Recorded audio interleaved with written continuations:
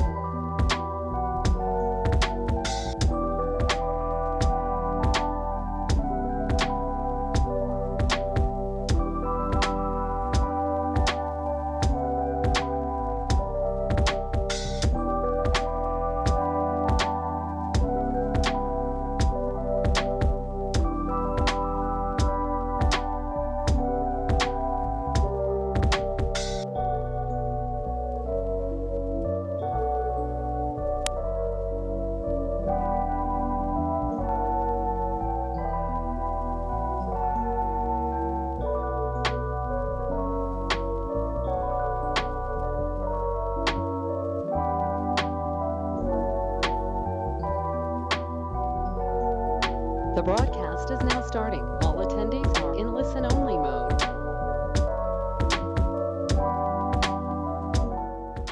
November 20th, 2022. I believe Councilman Goods has the invocation.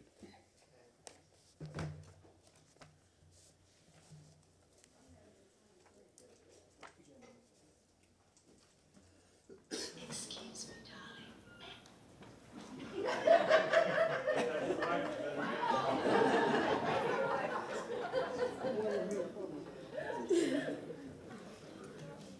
Councilman Goods. All right, thank you, Mr. Chairman. All right, we have the pleasure this morning of having Reverend Kendrick J. Gardner. Since the age of 17, has been teaching and preaching the gospel.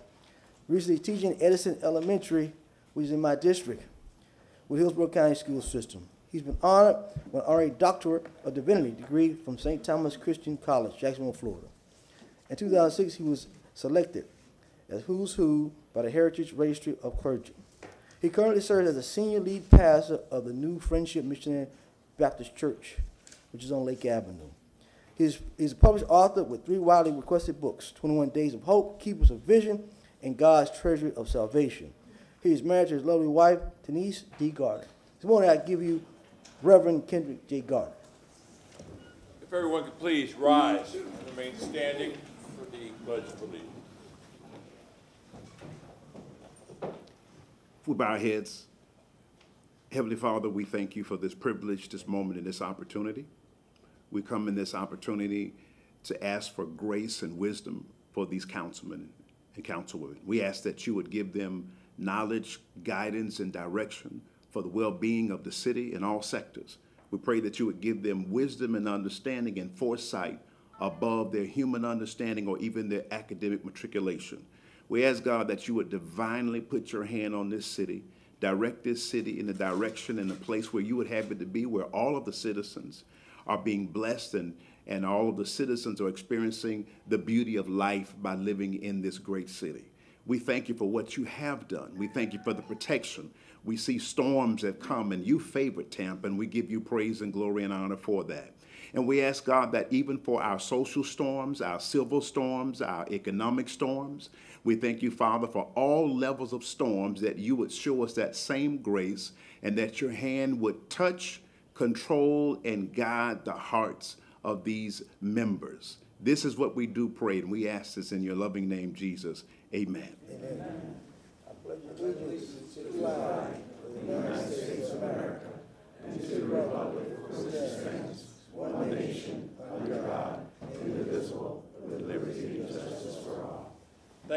be seated. Roll call. Carlson. Here. Vieira. Here. Maniscalco. Here. Kurtek. Here. Goobs.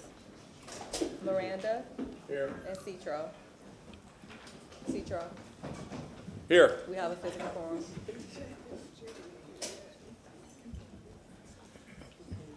Mr. Shelby. Yes, thank you, Mr. Chairman. Good morning, members of City Council, members of the public. Martin Shelby, City Council's attorney.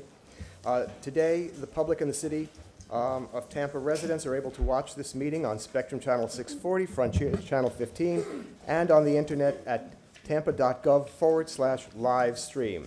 Members of the public can attend in person in Council's chambers here at 315 East Kennedy Boulevard or participate virtually by using what is referred to by the state of Florida and rules as communications media technology.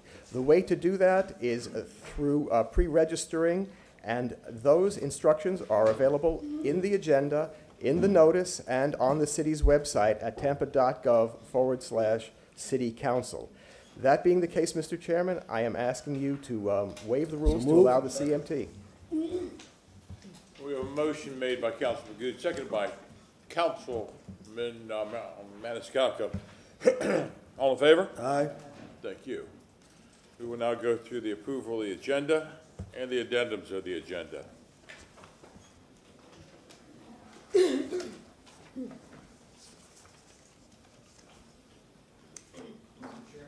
Did you want to go over the items on the agenda at this point in time with the staff reports? And I understand the Chief of Staff has prepared something to assist you, or do you wish to just The Chief and I have already made eye contact, and I'm hoping that Chief is going to step up to the podium at this time. More than happy to, just waiting for. Thank you very much, Chief.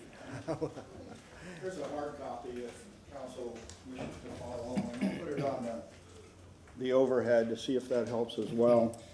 This is just an attempt to try and support council in a very busy, complex agenda today. I'll wait till everybody has a copy. When we did the agenda review, first of all, John Bennett, Chief of Staff, good morning, council, good morning, public.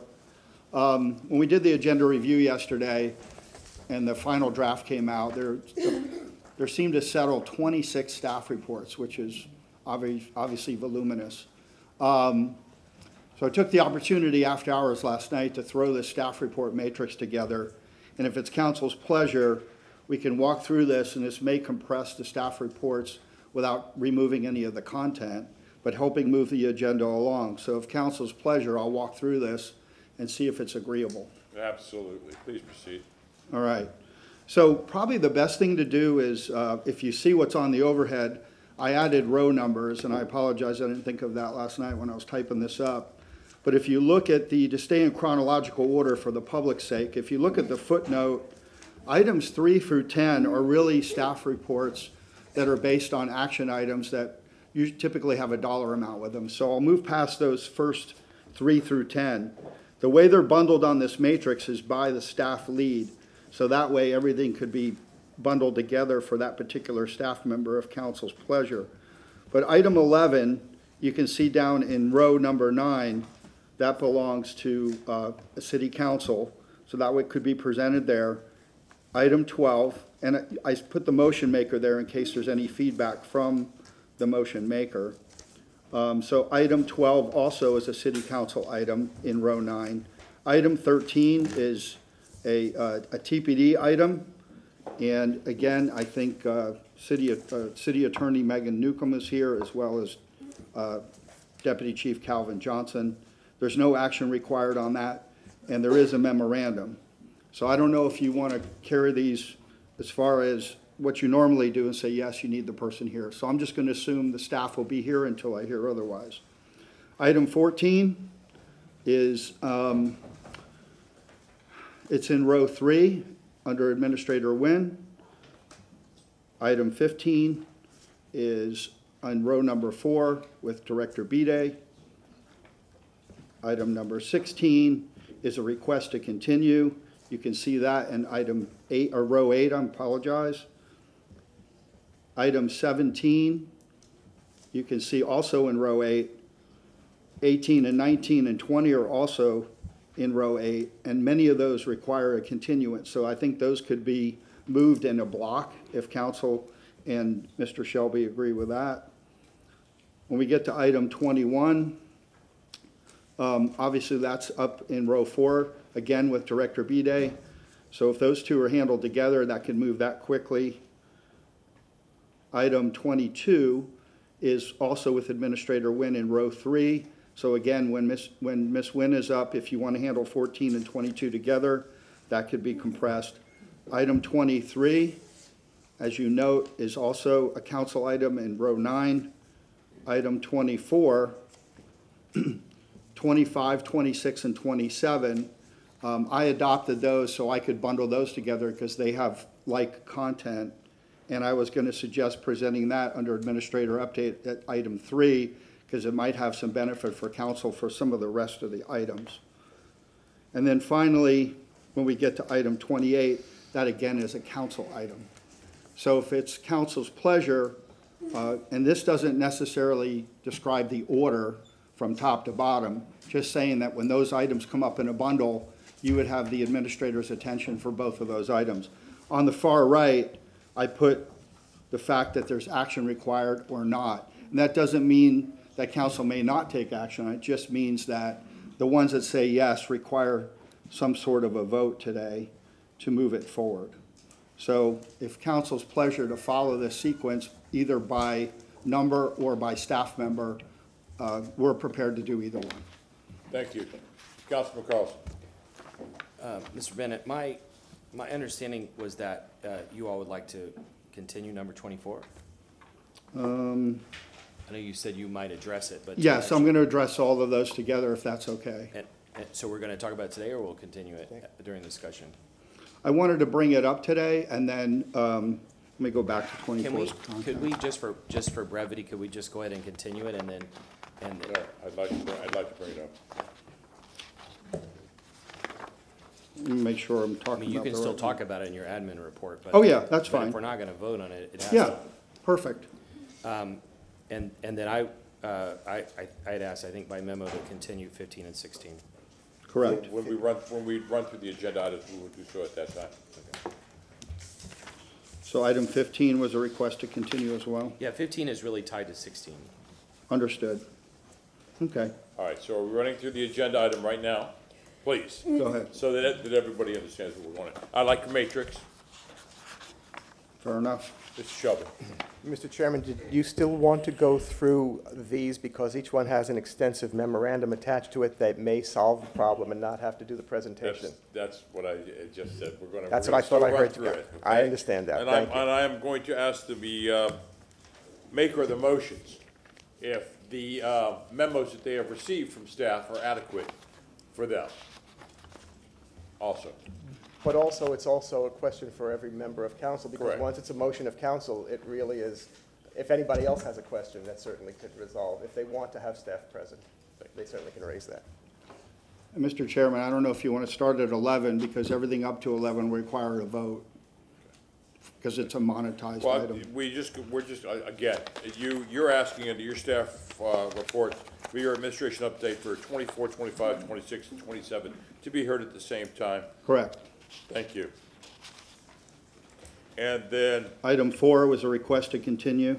and there is no time certain on that, correct? That's correct. All Mr. right. Chairman, on item 4, Wait, I'm sorry. Forgive me. I recognize, sir. I'm sorry. Go ahead, please. Thank you, Mr. Shelby. Councilman Goods, you are recognized. Thank you, sir. Item number 4, I know there's a request for continuance, but we have State Representative Hart is here who wants to speak on that item. So I don't know if staff wants to actually hear from Ms. Hart or not, but she is here and she is, I guess, give some items to council members as well. Something is happening, so I don't have a problem with continuing, but Ms. Hart is here and would like to speak on that item. I think it's great. Okay? And also, 4 and 5 I want to talk about. Mr. Chairman, Mr. Shelby. it would be my recommendation that you keep it on the agenda till you hear at least what the public might have Thank to you, say Mr. with it. Shelby. Thank you. Yep. Items number 5, 6, and 7 will be heard together. Five as a standalone, 6, 7, and 8 would be heard together. 6, 7, and 8 will be heard together. Mr. Chair. Yes, and that's under the CFO, Rogero. Mr. Chair. Councilman Carlson. Mr. Bennett, I know you're going to talk about transparency today. Number 6 doesn't have a dollar amount, but when you pull up the backup, there's a higher number, but the main number is 312 million. And it seems to me like that should be continued because the number was not there. Number 7 also is 61 million. And I think if we're going to have numbers that big, for whatever, that the numbers should be in the disclosure and the summary so the public can quickly see it. And so I'll leave it up to you. I'm not going to make a motion. I'll leave it up to you. But my recommendation for transparency reasons would be to continue until next week. Thank you. Chief Rogero. I'd like to defer to the administrator handling it, but I appreciate the comments. Real quickly on those items, and I understand that there are reimbursement resolutions. We do have Mr. Miller here to talk about what these resolutions mean.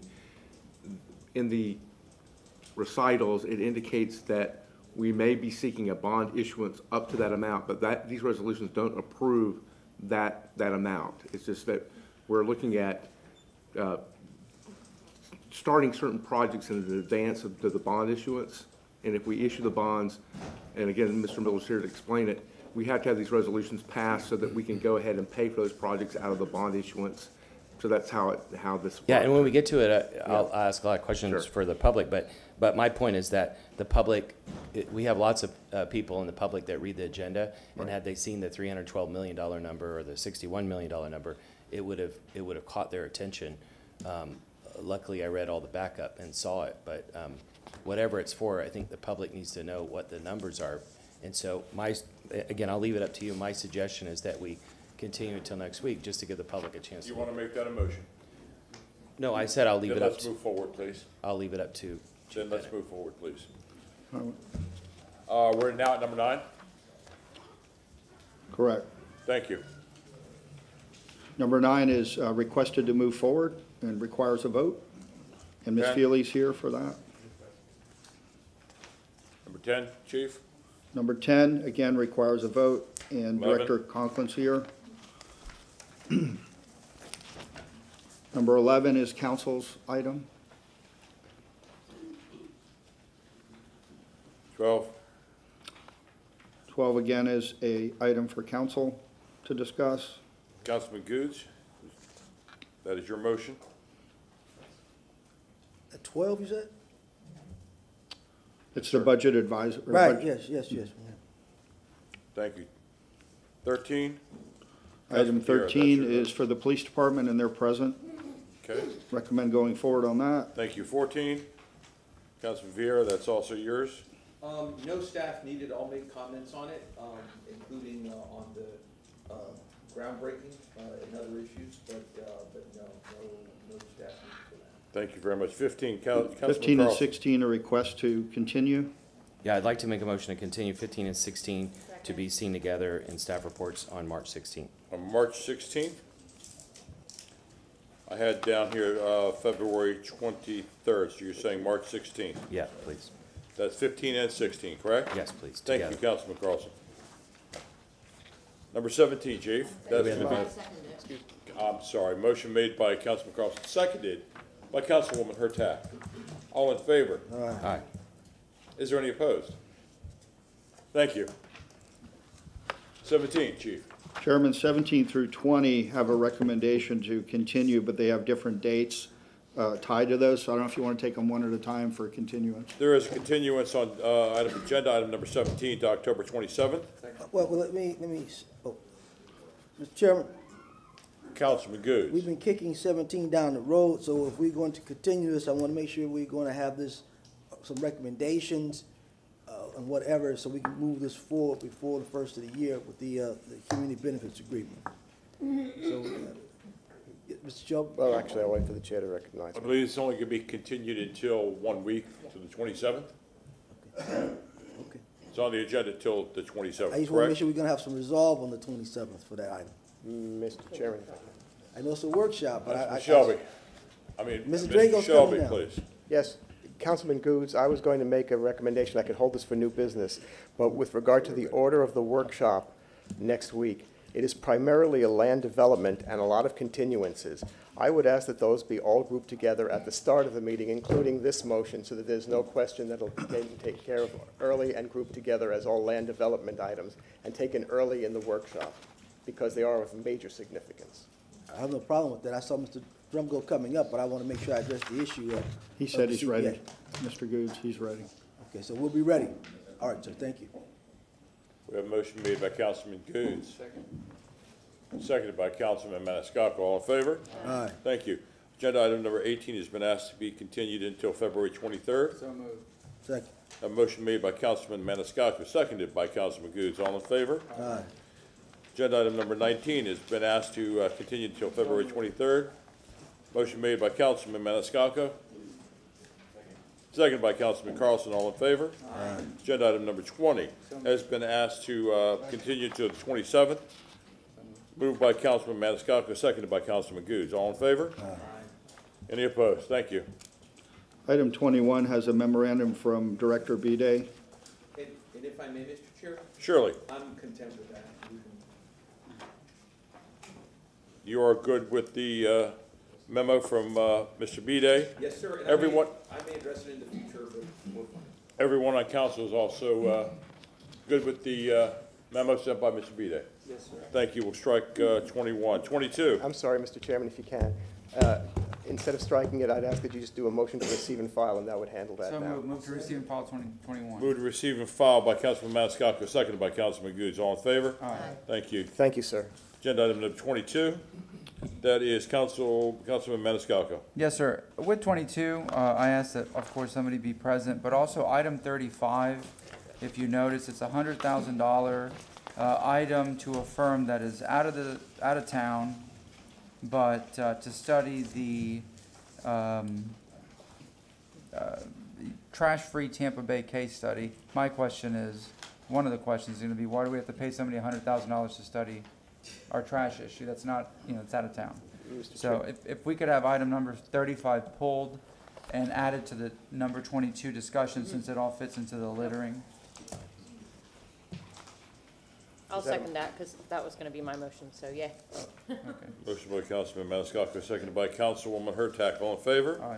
Thank you. 23, that is Ms. Miranda.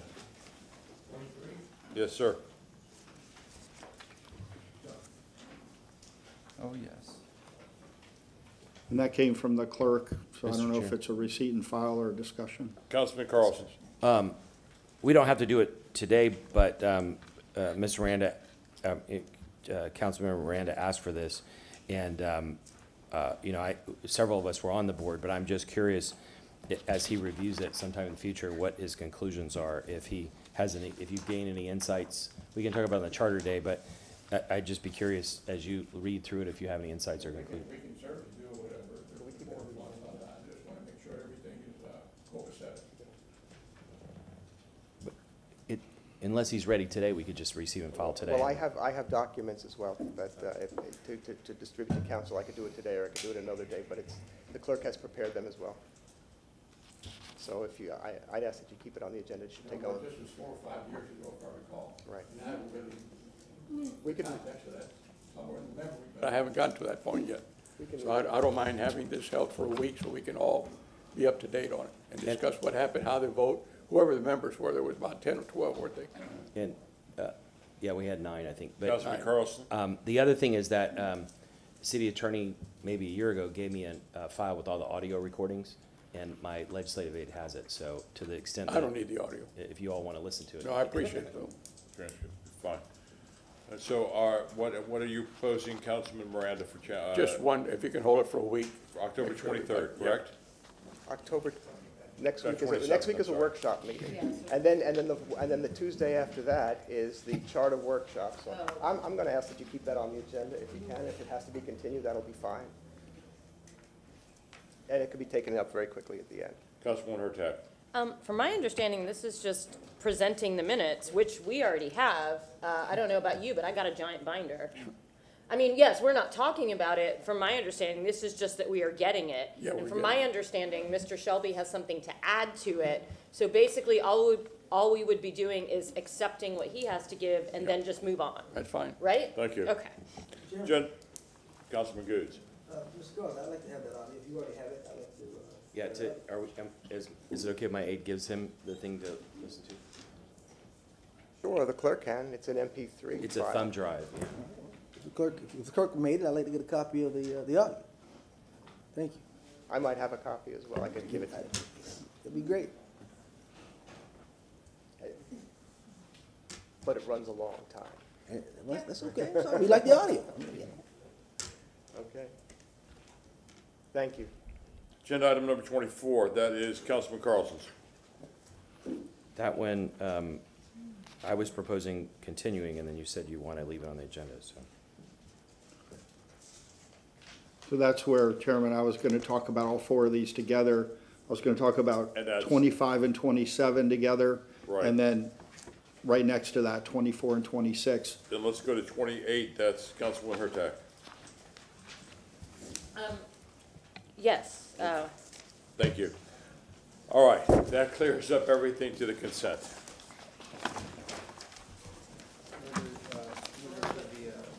Second. That's for 1:30, that's when we will open all those things. All right, move to go. Mr. Chair, I just want to make sure to Councilman Maniscalco's question about 22 and 35. Administrator Nguyen will be here. As far as the solid waste goes, we'll either have Deputy Administrator Ruggiero here, or I need to get Director Larry Washington here to join her, since it's a solid waste item. Thank you very much. So I'll get them here before that comes up. Thank you, sir. Mr. Chair? Councilman Carlson. We have several hearings later in the day that are going to have a lot of public comment. 89 is one of them. Should we try to give the public and the participants some expectations? One of them is 84 may have a lot, and then there's one that has to do with Hyde Park historic preservation. Is there any way we can give any guidance to the, that's 67. So 67, 84, and 89. Any chance that we could give some guidance to the people in the room as to when we'll bring those back? Well, it depends on how much council wants to talk about each item beforehand. I don't think we can give any time certain. I'm very quiet. Again, it depends on how much time the council wants to talk about the items that are coming before them. Not now. I agree with Ms. Crawford, but as we go through the agenda, by 11:30, 11:45, we have an expectation of what Yes. time we're gonna be, we can say it then. But I agree with you. All right, Move to approve the agenda, thank you very much. Councilman made a motion to approve the agenda.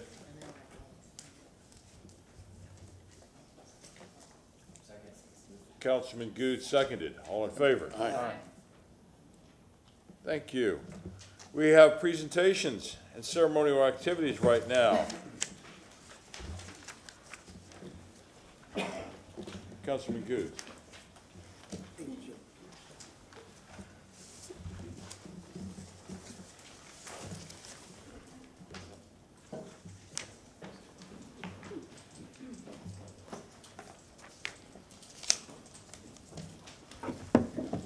Morning again, Mr. Chairman, council members. This morning we have the distinguished pleasure of recognizing again one of our ATU employees. We have Aminta Owens here, who works in the Architectural and Review Historic Preservation Division. And reading some of the things that they're saying about him, you're going to find them very interesting. So I'll let Mr. Simon. All right.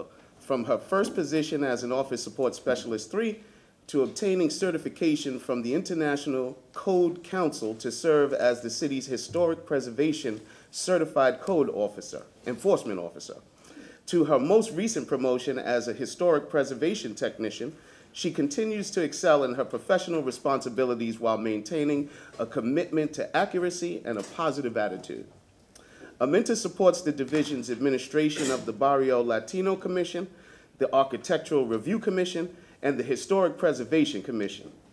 Her effort is continually acknowledged by the division's internal and external customers. Aminta is the heart and soul behind the division's latest version of the designated local historic landmarks, districts, and multiple properties, cataloging Tampa's history in a meaningful visual documentation that will serve as a resource for generations to come to understand Tampa's past. Aminta Owen is a dedicated and passionate employee who is always first to assist another team member with a complicated project or to help a client to resolve a problem. With over 2 decades of service to the Architectural Review and Historic Preservation Division and the citizens of Tampa, Aminta exemplifies the impact that one person can make in transforming Tampa's tomorrow while preserving the achievements of its past.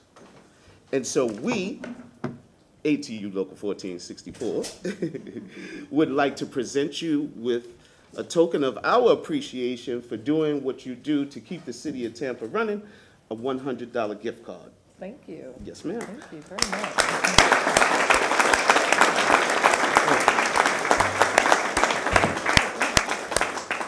Well, this morning, the Tampa City Council commendation presented to Aminta Owen, ATU Employee of the Month.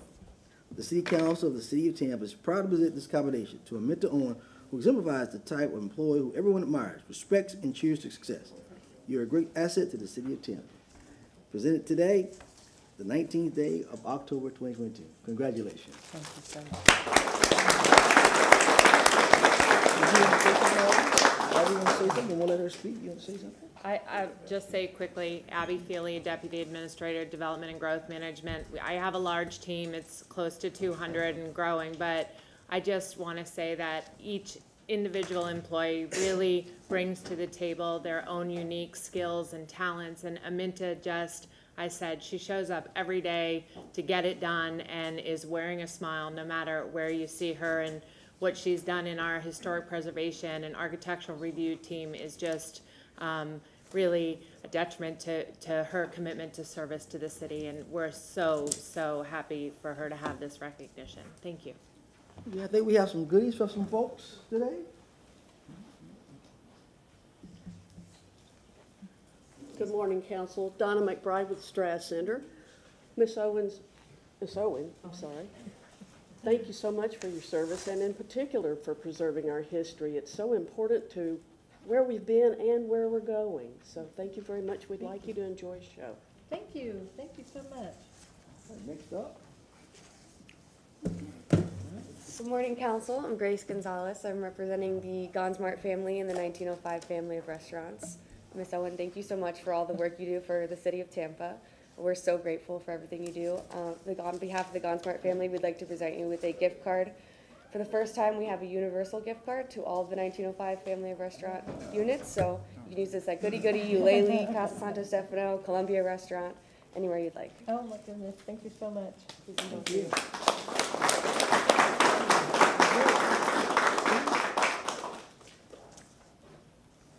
Good morning. Hey, good morning.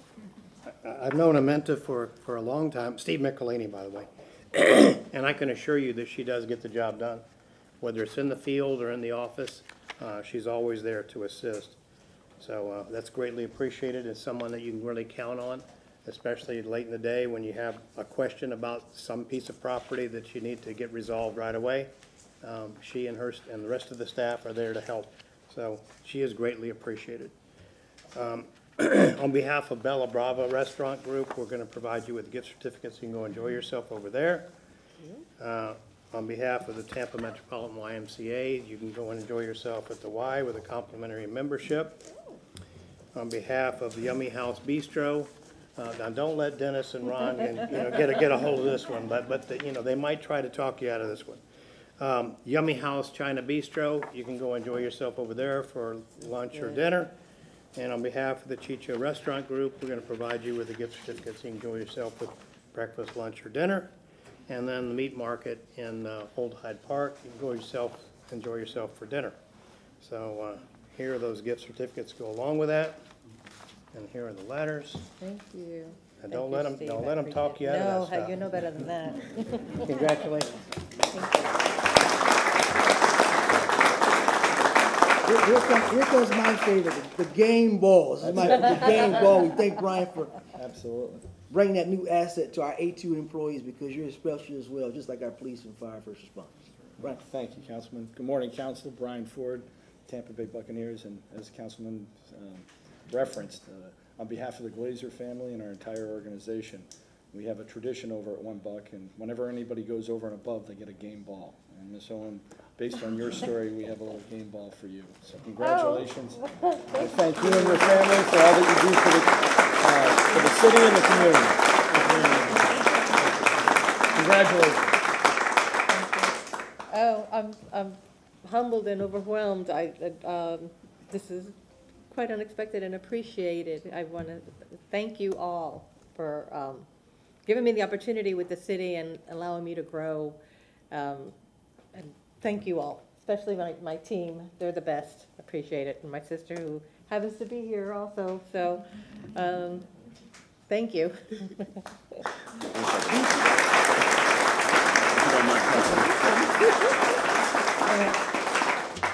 The Buccaneers have outdone themselves. I mean, I didn't notice the ATU emblem on the ball in her name, gentlemen. Thank you again, Brian Glazer. I'm sorry, Councilman, I have one other thing I meant to, if you don't mind, before you go. Also got a letter from the mayor, if you don't mind, I'd like to read it. Okay. Okay. Congratulations on being selected as the ATU Employee of the Month for your professionalism, strong work ethics, and for going above and beyond in all aspects in your position as a historic preservation technician.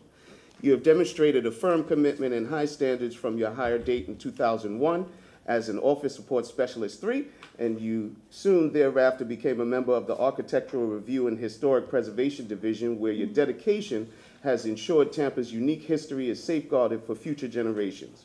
Your responsibilities include supporting the Barrio Latino Commission, Architectural Review Commission, Historic Preservation Commission, and you are charged with the documentation of the division's designated local historic landmarks, district, and multiple properties, whereby your efforts will visually catalog our city's past. You have earned the respect of your superiors, peers, and community, and well known as someone who is dedicated, passionate, and result-oriented.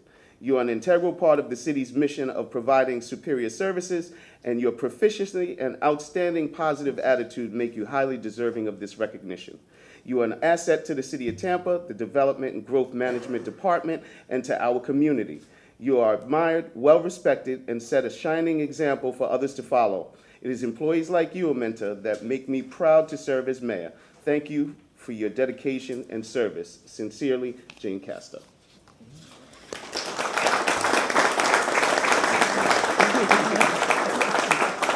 Mr. Chairman? Would any council members like to make any? Councilman Maniscalco, and then we'll go to Councilman. Go on. No, M&M, you're gonna go first. Maniscalco first. Well, Mr. Simon, you said it all with the words of our mayor. We appreciate you. You're a member of this City of Tampa family, and we appreciate all your hard work and dedication. When I heard historic preservation, my ears perked up, and I appreciate all that you do, and you know, protecting the city, the history of the city, the story of the city.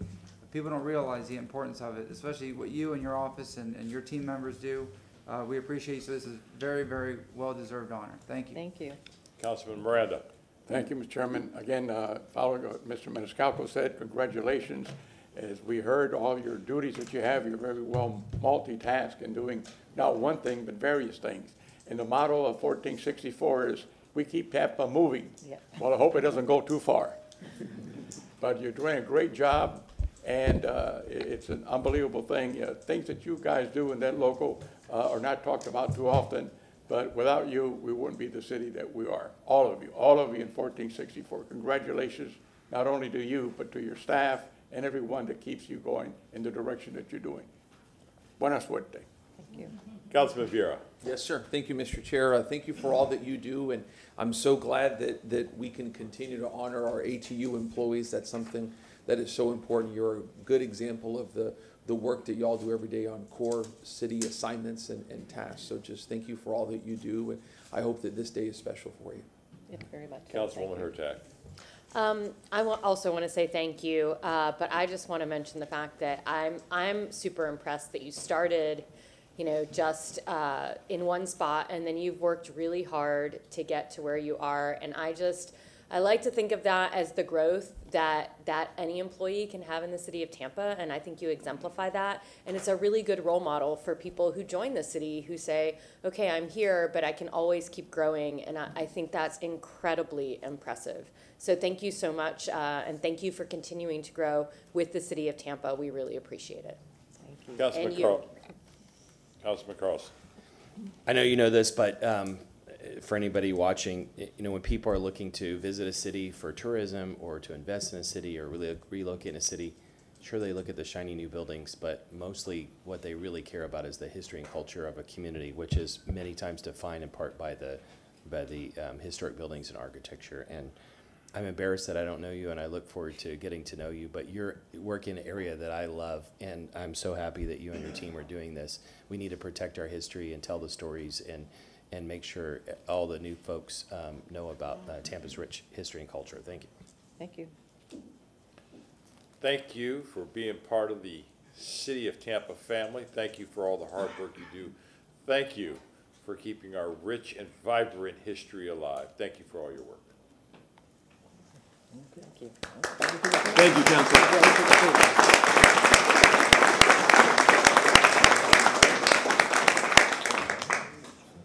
Councilman Vieira. Sure.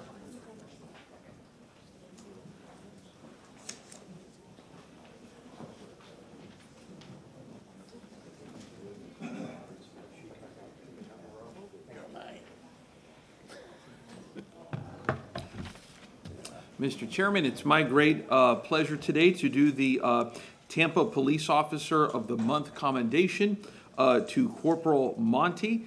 This is something that we do every single month in Tampa City Council, and like so many other endeavors, sir, it reflects the values of the constituents and the communities that we serve.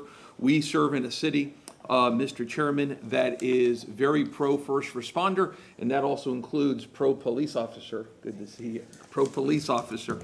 We salute the work of our police officers who are the protectors here in our city of Tampa and who do so much into running into situations that the vast majority of people, starting with myself, would run away from. So we support that 110%. And we have here Deputy Chief Johnson, who would like to say some words. Go ahead, sir. How you doing, man? Good morning, Council. Good morning. Police work covers many aspects, from being a crime fighter to being a guardian and somebody with the passion for the community. And I'm gonna read some stuff here today that she embodies all of it. And she goes above and beyond and got a really big heart, really, for the community and our juveniles.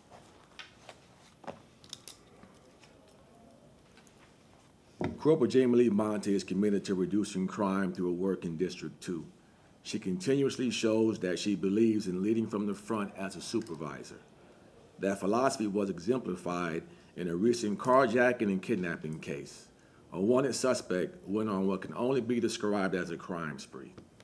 After holding a firearm to a victim's head and demanding her car, the suspect went to a second location where he kicked in the door of a residence and kidnapped a different victim who later escaped. At a third location, he stole a large box truck from a third victim who was out making deliveries. This series of events happened early in the morning hours when Corporal Monty was just responding to work and listening to radio traffic. When she saw what she believed to be the stolen box truck, she coordinated with dispatch, air service, and her squad to discreetly get behind the driver. As the vehicle left Tampa's jurisdiction, Corporal Monty stayed with it, continuing to observe the drive as he went north on I-75 to Gainesville. After a lengthy pursuit with the Alachua County deputies, the defendant was ultimately stopped and arrested. Corporal Monty was on the scene assisting with the search warrant of the stolen vehicle. Her efforts led to the defendant being charged with numerous felonies across the state. Her great work doesn't stop there. This past month, her squad obtained probable cause for another armed carjacking case by showing a photo array. They recovered a crucial video on a kidnapping and child abuse investigation and they assisted on a residential search warrant for animal cruelty. Their efforts led to the arrest in each of these cases. Lastly, Corporal Monty is a true community police officer. This summer, she coordinated multiple field days at various parks throughout the city and assisted with the implementation of Summer Stay and Play program. This program gave over 200 Tampa juveniles an opportunity to engage with law enforcement and participate in basketball, kickball, dodgeball, and various other healthy activities. She has doubled the participation in our Shop with the Cop program. One thing about Shop with the Cop program, we had it at, I think, West Shore Mall. Some of the kids didn't sign up for it, but they showed up. She made sure that those kids were taken care of at the spur of the moment. And, you know, when I saw that as a chief, it just touched my heart. It really made those kids' days. The Shop with the Cop program provided back-to-school clothing for approximately 39 children and worked to form 2 bowling teams for our Bowl for Kids Challenge. Her passion for the youth and dedication to creating and improving the quality of life for all citizens is why we have selected Corporal Jamie Lynn Monty as our Officer of the Month.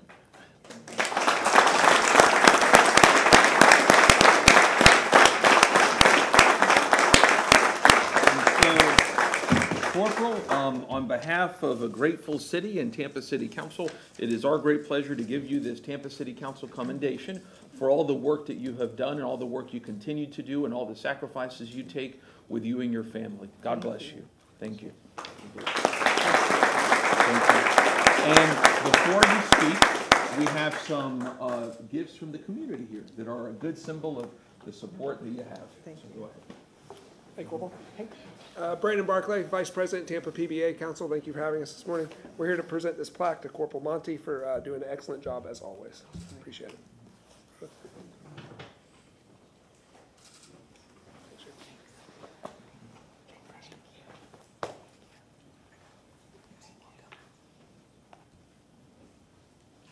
Council members, Corporal Monty, I can't even express enough thanks for what you're doing for our community to make it safer every day, and your determination to make sure that that happens. You put your life on the line every day, and we are grateful, extremely grateful for your service as we try to raise our children and our community and have a good quality of life. We cannot do it without you. Thank you very much. The Stratus Center would like for you to relax and enjoy a show. Thank you. Thank you.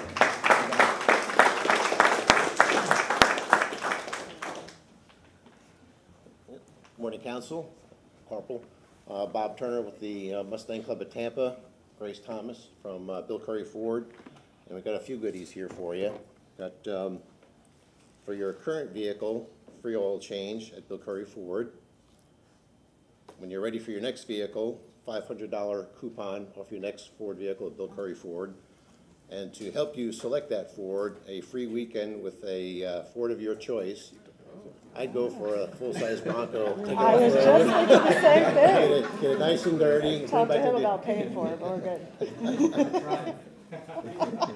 And finally, from the Mustang Club of Tampa, your very own Mustang patrol car, celebrating your recognition of Officer of the Month. Thank you. So thank you very much. We really appreciate your service.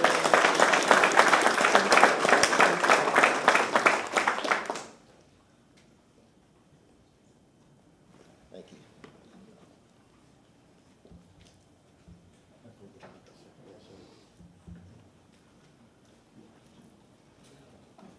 Corporal Monty, Grace Gonzalez with the 1905 Family of Restaurants representing the Gonsmart family. Thank you so much for your service and all that you do for the city of Tampa. We would like to present you with a $100 gift card to the 1905 Family of Restaurants. So that includes any Columbia restaurant location in the state of Florida, Eulalie, Casa Santa Stefano in Ybor, Cha-Cha Coconuts in Sarasota, or Goody Goody in Hyde Park. Thank you. Enjoy it. Thank you so much.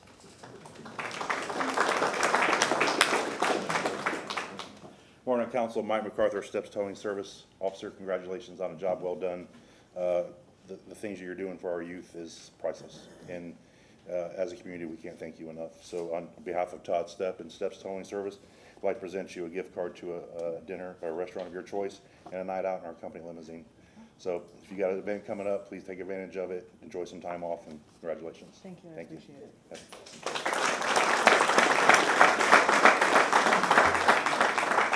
Morning, Council. I'm actually Wendy Glarus. I'm a detective with the City of Tampa.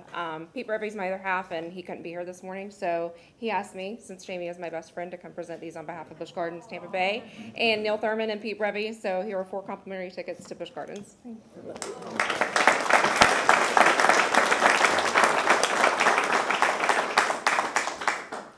Good morning, I'm Mary Lou Bailey, I'm Mark Haney with Zoo Tampa.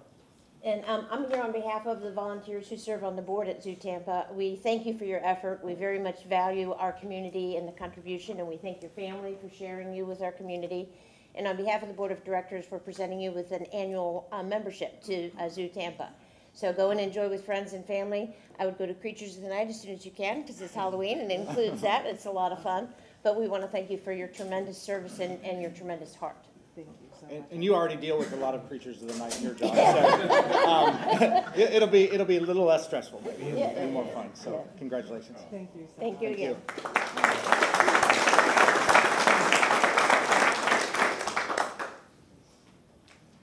Morning, Council, Chief. Again, on behalf of the Glazer family and our entire organization, we just want to say thank you for your sacrifice, your family's sacrifice, and all you do for the community. We have a little tradition, a game ball, and your credentials definitely warrant this. So thank you very much. Congratulations, and thank you. All right, thank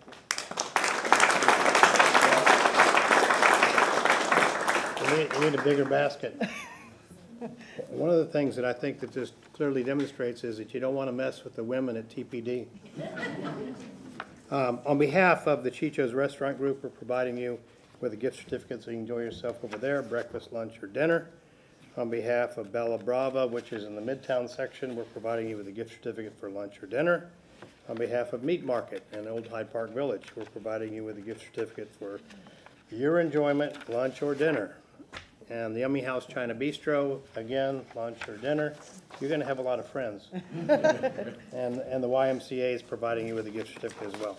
So congratulations, and I can't tell you how proud we are of you and the other women, and also all of the men that provide our support and safety in the private sector and all these places. I mean, if you show up in uniform, they'll treat you right. Congratulations, thank you.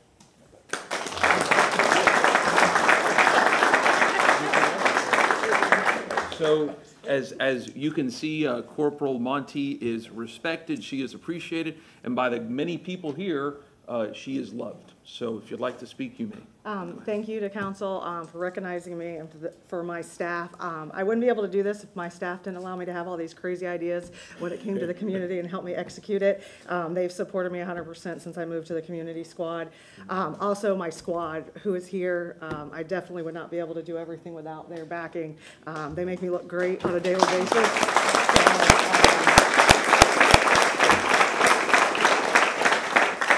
And to my husband, who is a former Tampa police officer, being able to have his support, because he has to listen to all the crazy stuff when I come home. So I definitely appreciate them. So I definitely appreciate this. To everybody that gave me something, I also appreciate that. So thank you guys very much, and have a good day.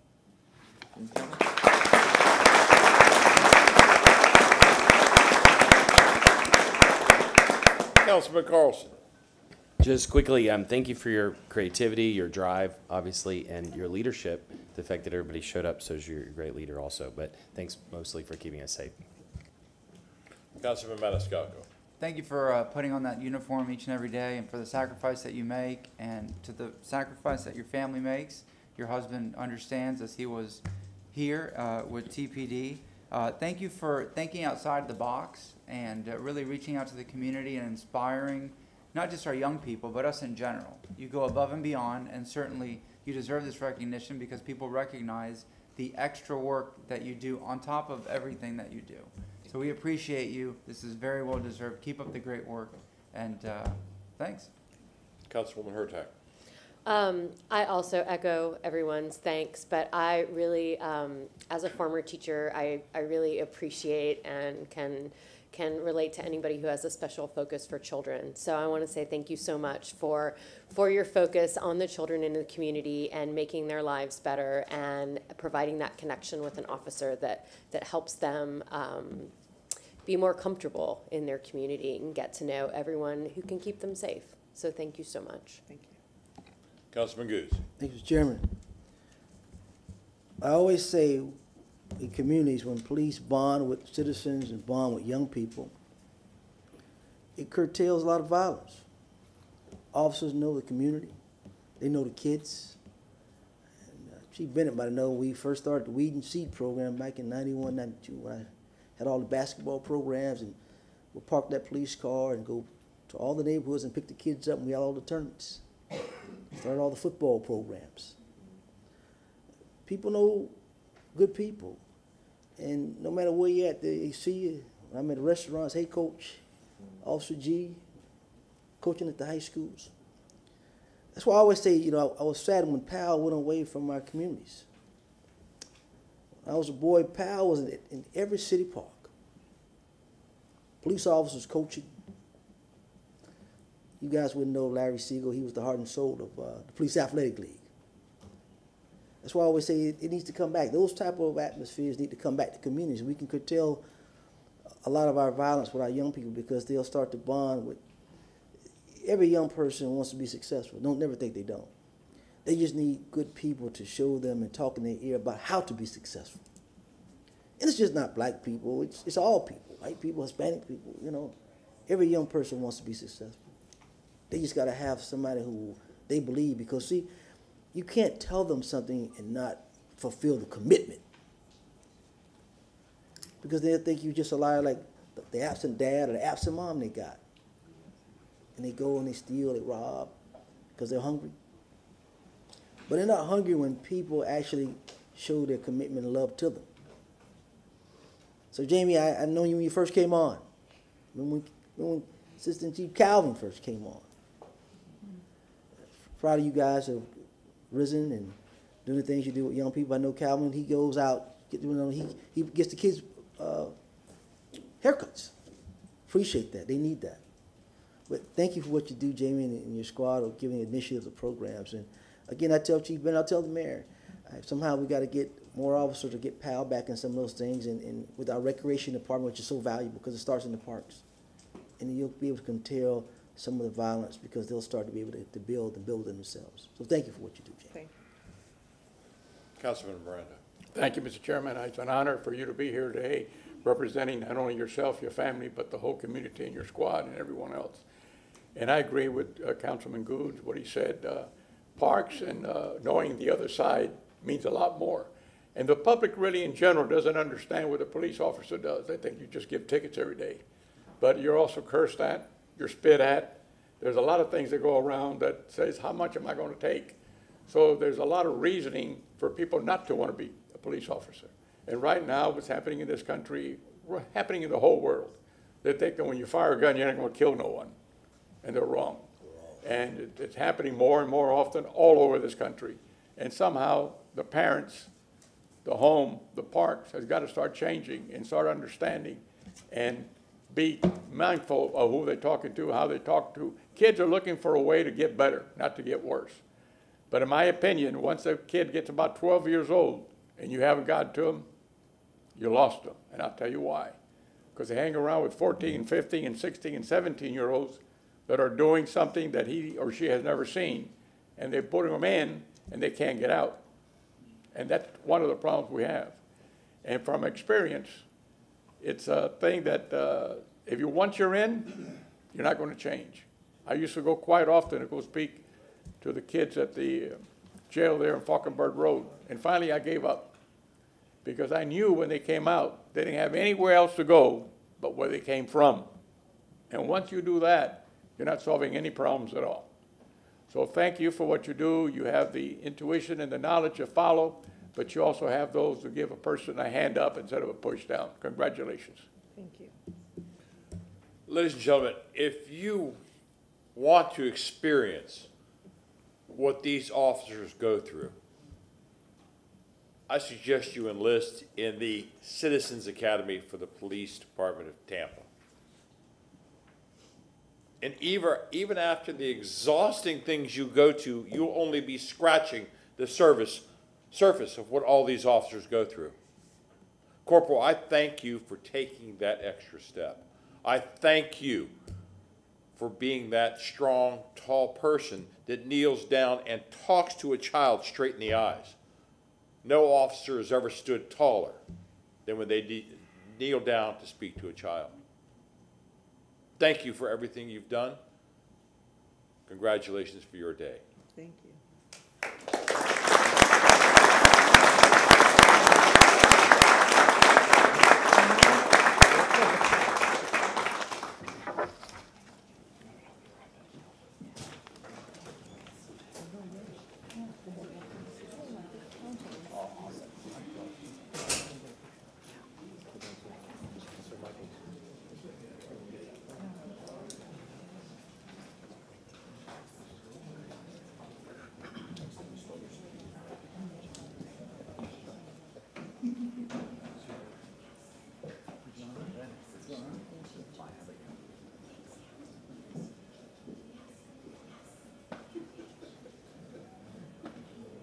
I'm assuming we are at recess.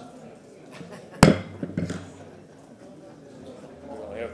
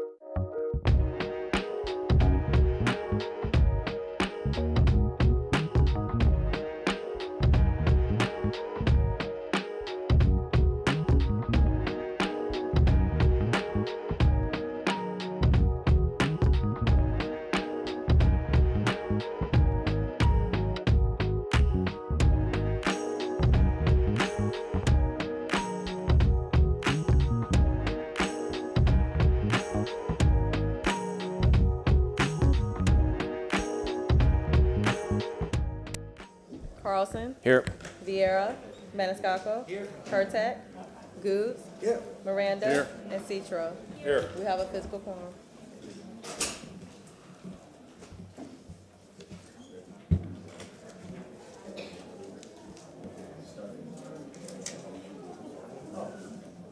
At this time, we will be taking public comment. Mr. Shelby. Yes, sir. Thank you, Mr. Chairman. Martin Shelby, City Council Attorney. Just to remind council, as to your rules of procedure, I'm going to bring to your attention and the public's attention Rule 4D, which states council members should refrain from engaging a speaker in dialogue during public comment. And those are your standing rules. Thank you. Councilman Carlson. Do we also need to differentiate between the land use hearings and in case people are here for them? Oh, you mean in terms of an announcement? Yes. Yes, that's a very good point. Thank you, sir. With regard to public comment, those are items, preferably the people who speak first would be on agenda items, but you can speak to on agenda items or off agenda items unless your matter is set for a public hearing, whether they're the 9:30 public hearings, the 10:30 public hearings, or the 1:30 public hearings. Please do not talk about those items until they are called up separately. Thank you.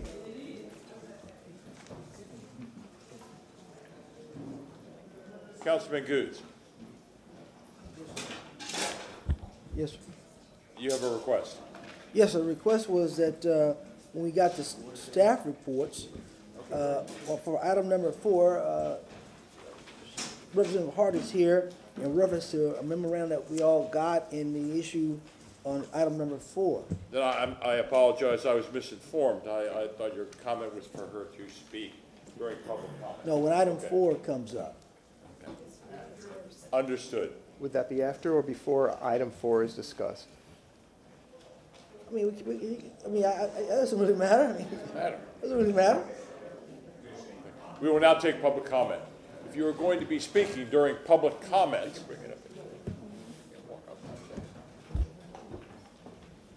Diane, we're going to let you speak when item 4 comes up. Excuse me, Representative Hart. I had to turn it on and turn it off sometimes. if you are going to be making public comment, please form a line on my left, your right.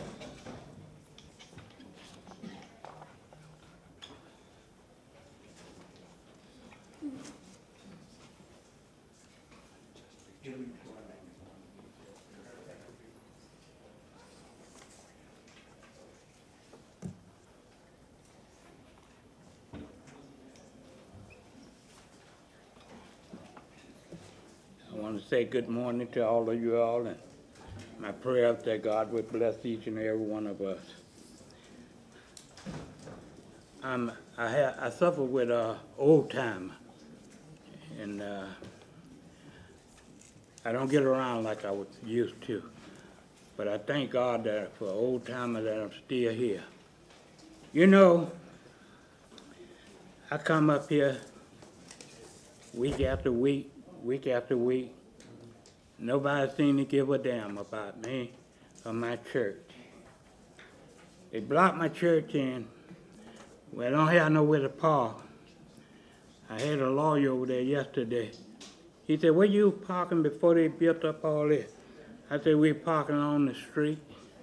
But now they done put that line out there, double orange line on the street. So I can't even park in the front of my church and have nowhere else to park. The police come by there one day, told me he's gonna give me a ticket if I didn't move. I told him, go ahead, give me a ticket, because I'm not gonna move. He said, well, you could park over there. I said, no, I can't park over there. They don't want me to park over there. That's over there at the apartment building. I don't know why people seem to hate so bad and so heavy. It bothers me a whole lot. People don't want us to worship God. But that's the only one I am going to worship. Is God Almighty, because He's the reason I'm here this morning. And I thank Him for it too. But you know what?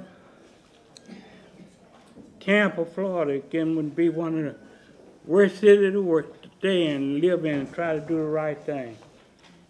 We try to do the right thing. We're feeding the hungry, feeding the poor people, but they don't seem to want us to do that no more. They seem to taking all of our freedom away from us. But we got to understand, we still have the freedom in Jesus Christ, and that's what I'm all about. You give everybody else a plaque, but why don't you give me a plaque? Let me know how much you appreciate me for what I'm doing. And I'm trying to do the things that's right. I'm not going to the schoolhouse, killing up no little elementary school kid. I'm not going to do nothing like that. I'm not going to shoot up nobody because I want to get to glory. I want to get to heaven. And that's what this life is all about, for us to get to heaven. I'm not striving to be here always. My time is short, but I just thank God for the days that I'm here. And we must understand also, Brother Good, I got something I want to give you. Look like the devil following me everywhere I go. And I got some property. I got some property in another, thank you. I heard it the first time. I got some property where my daddy left me here. And they done red tagged my property. And I want to know this here. Why is our taxes, homeowner taxes going up so much? It's done double, triple, maybe triple. And that's not right. Who's responsible for that? Is the city council responsible for anything? Thank you very much, sir. I will. Thank you. Mr. Chairman? Mr. Drumgold, am I recognized, sir? Councilman Goods. Mr. Drumgold, could you do me a favor? Could you follow Pastor out, get his information, and see what we can do as it relates to that church? Because I know I've made several attempts about that church. I appreciate it. And whatever he very has much. to give me, get that for. If you would do that for me, sir. Thank you, sir.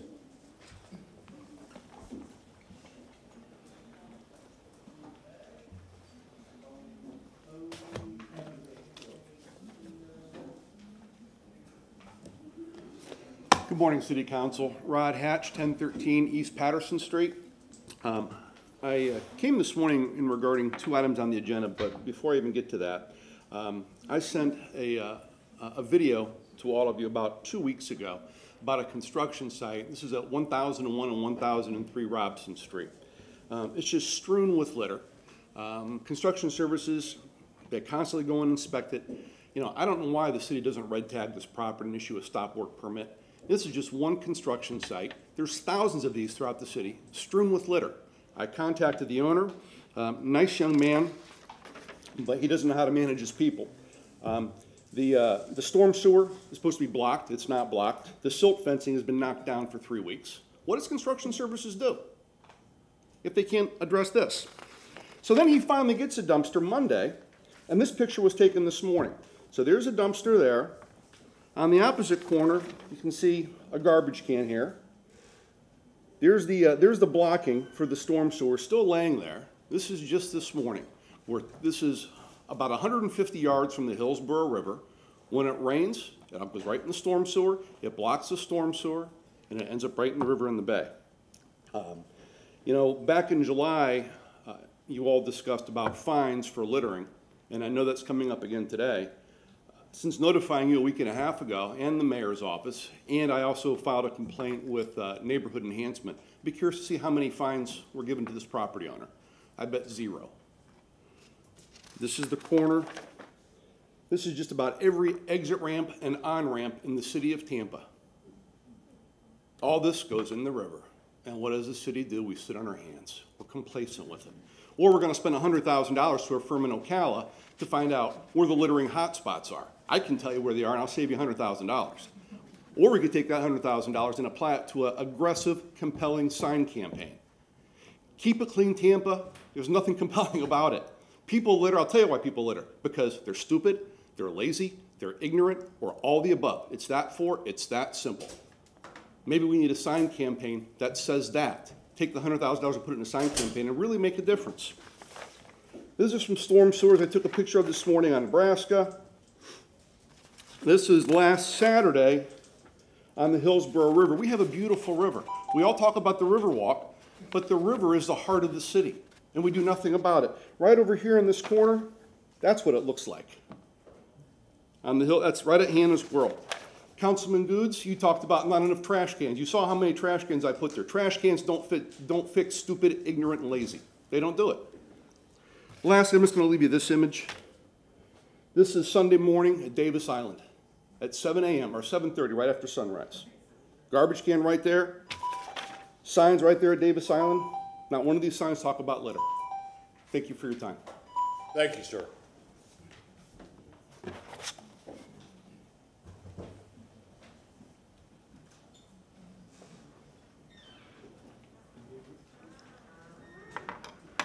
Mentes not Tampa, Florida. I want to say we need better leadership. We need leadership nationally, locally, internationally that addresses real issues and real situations and stop hoodwinking the people. 2 16-year-olds were one murdered, one shot in critical condition just within the last week. And you got the leadership running around here talking about gun buyback and all this other stupidity. Nobody put the blame where the blame belongs on the gun manufacturers. But anyway, what we need now in this city, we need a reparations tax on the ballot. Before we can get a reparations tax on the ballot, we need our city council representatives to start by taking the leadership role in educating the general public about the need for reparations. Thus, we need a reparation tax item on this city council agenda. African people need to understand the importance of reparations.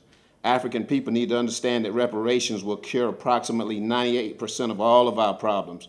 We need not allow crazy white people with good white nationalist sense, people like Tommy Tuberville, to get out in front of the reparations issue. We need not to allow white America to put black entertainers and black athletes out front of the reparations agenda.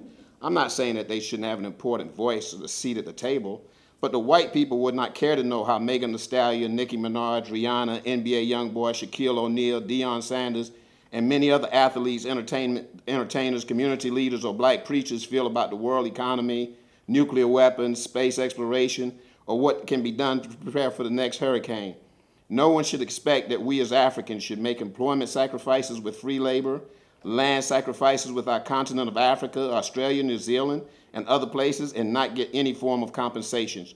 Reparations will solve our problems in education, housing, child support, employment, crime, healthcare, every area imaginable. White Americans knows for a fact that they owe African people and African reparations.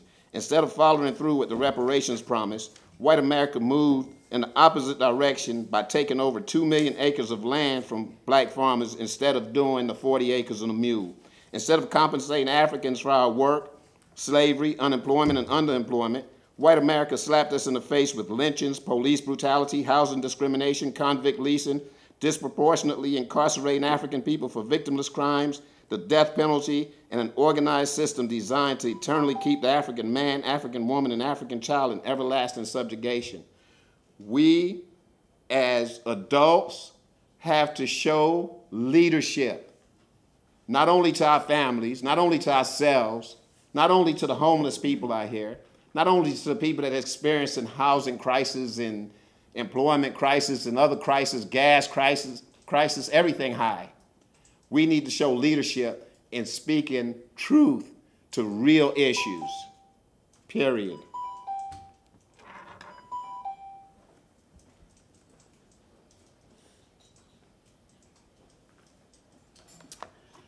Good morning, City Council members. My name is Walter Dunn. I'm a criminal justice advocate.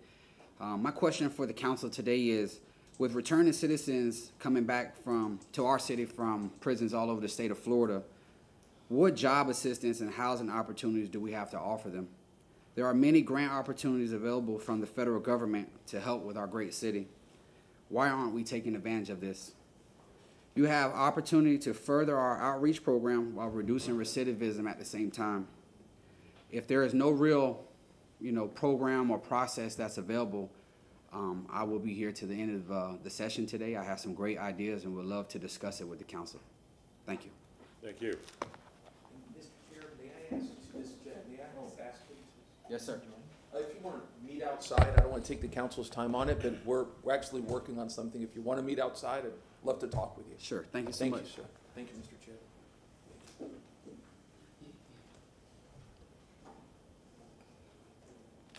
Good morning, Mr. Chair, Councilman, Councilwoman. Allison Hewitt, 4904 32nd Street, East Tampa. And I'm here to speak on agenda item number 5. We are in East Tampa absolutely thrilled about the East Tampa Recreational Complex, and thank you so much for your investment in East Tampa. But we want to also make sure you understand that our community will be watching this closely as it moves forward. We had the agenda item is on the design build, and during their presentation for their project, the community was thrilled when they said that they had a 71% commitment to minority small business investment. Looking at this is the design build, and that is the 71%. And they said that the rest will be a goal once they have the construction design. And so we are encouraging them to stay as aggressive to their commitment when it gets down to the construction to make sure that small minority businesses are included. And we offer at the East Tampa CRA Economic Development Subcommittee if they would like to work with us to do outreach for specific East Tampa businesses who would qualify, be bonded, and insured, that we would work with them as they move forward. So we are pleased with the 71% for the design build, and we hope they are just as committed during the construction phase for their inclusion of minority businesses, and specifically inclusion of minority businesses located in East Tampa. Thank you. Thank you. Mr. Chairman, Councilman Goods. I see Ms. McGregor in the back. If you take notes to make sure that Mr. Baird and Ms. Wynn get that information and make sure they're partnering with the CAC over at East Tampa to make sure they monitor that close. I'll talk about that a little bit more when we get to 5, but make sure we pass that along to them. Thank you. Good morning, Keela McCaskill, Tampa resident native. And I'm here also on item number 5. While we're eager to have this project, as she mentioned, we're excited about the actual project. But as we move forward, I mean, we're super excited and we're thankful for the commitment, the hard work and dedication to you, Councilman Goods, for all that you've encountered this past year, but yet still making this happen. In the words of one of my favorite seniors, Miss Betty Bell, she said, "You kept your word."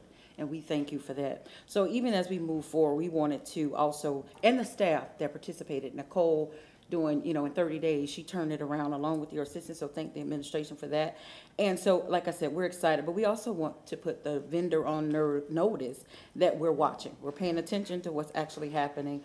We want the project, but we want quality. We want it at a fair price, and we want lots of community engagement. And I'll get to that towards the end. We want the project, and like I said, we've seen, our wounds here in the community are still fresh. We've seen a lot. For our city council members that we trusted, we elected in this past year, we watched them for doing their job, for supporting the interests of the constituents, for the people that have come to them over and over again. We lost one, this was one of my favorite, but we lost one, and then 2 of them were under attack. And after all of that, for protecting our interests on a project where we raised questions, Hannah Street, we had questions for them trying to do what was best for the constituents.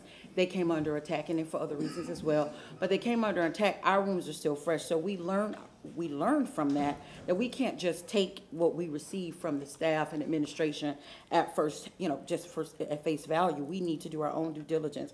We need to do our own research. So in looking at what was presented and seeing the information here, we're still, we're looking at it. We hadn't seen anything in here that would contradict what we want, but we want to see more community engagement. So what we've learned, like I said, is that we need to see it. And I'm asking that the staff, you all take a look at it. I don't know if you've seen it, but because community engagement is so important, it only indicated that it would have 2 meetings during the design phase. I want to know what's the plan during the construction phase. I want more during the design phase. You're sitting in the middle of a community that's in a residential area predominantly, and most of the people that live there are seniors. What's your plan to address those seniors? I didn't see that in their presentation at the Reagan Park, and I didn't see it here in this plan. So until you have enough information to make a decision for what's best from the community, until you're confident about what they presented, I'm asking that you delay it and they come back with a more comprehensive plan that shows us what we're asking for and what they presented. I didn't see what they presented at Reagan Park in terms of numbers and how it matches to what they presented now. I want to see that, as well as I want to see more for community engagement, particularly to those seniors that seem like they are voiceless. Thank you for your time. Thank you.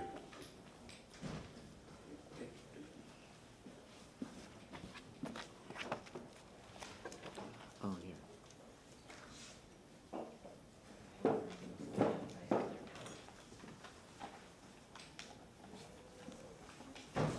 Good morning, Council. My name is Victor DeMaio. My office is at 1205 North Franklin Street. I'm here on behalf of several business owners and residents who live in the North Franklin Street area, just north of here. I met after the two incidents of murder and some open gunfire here at North Franklin Street. A lot of people became more concerned, people that have businesses and who live downtown, about what's going on with a couple of establishments down there, particularly Lit and Eden. So we came up with a couple of proposals we'd like to see the City Council entertain. One of the things we'd like to do is, since this is localized to one or two establishments, if it's possible to initiate the existing nuisance abatement ordinance and do some investigation on them. And rather than have all the bars suffer in town, maybe reduce their particular hours to 12 or 1 o'clock at night, where most of the incidents have occurred.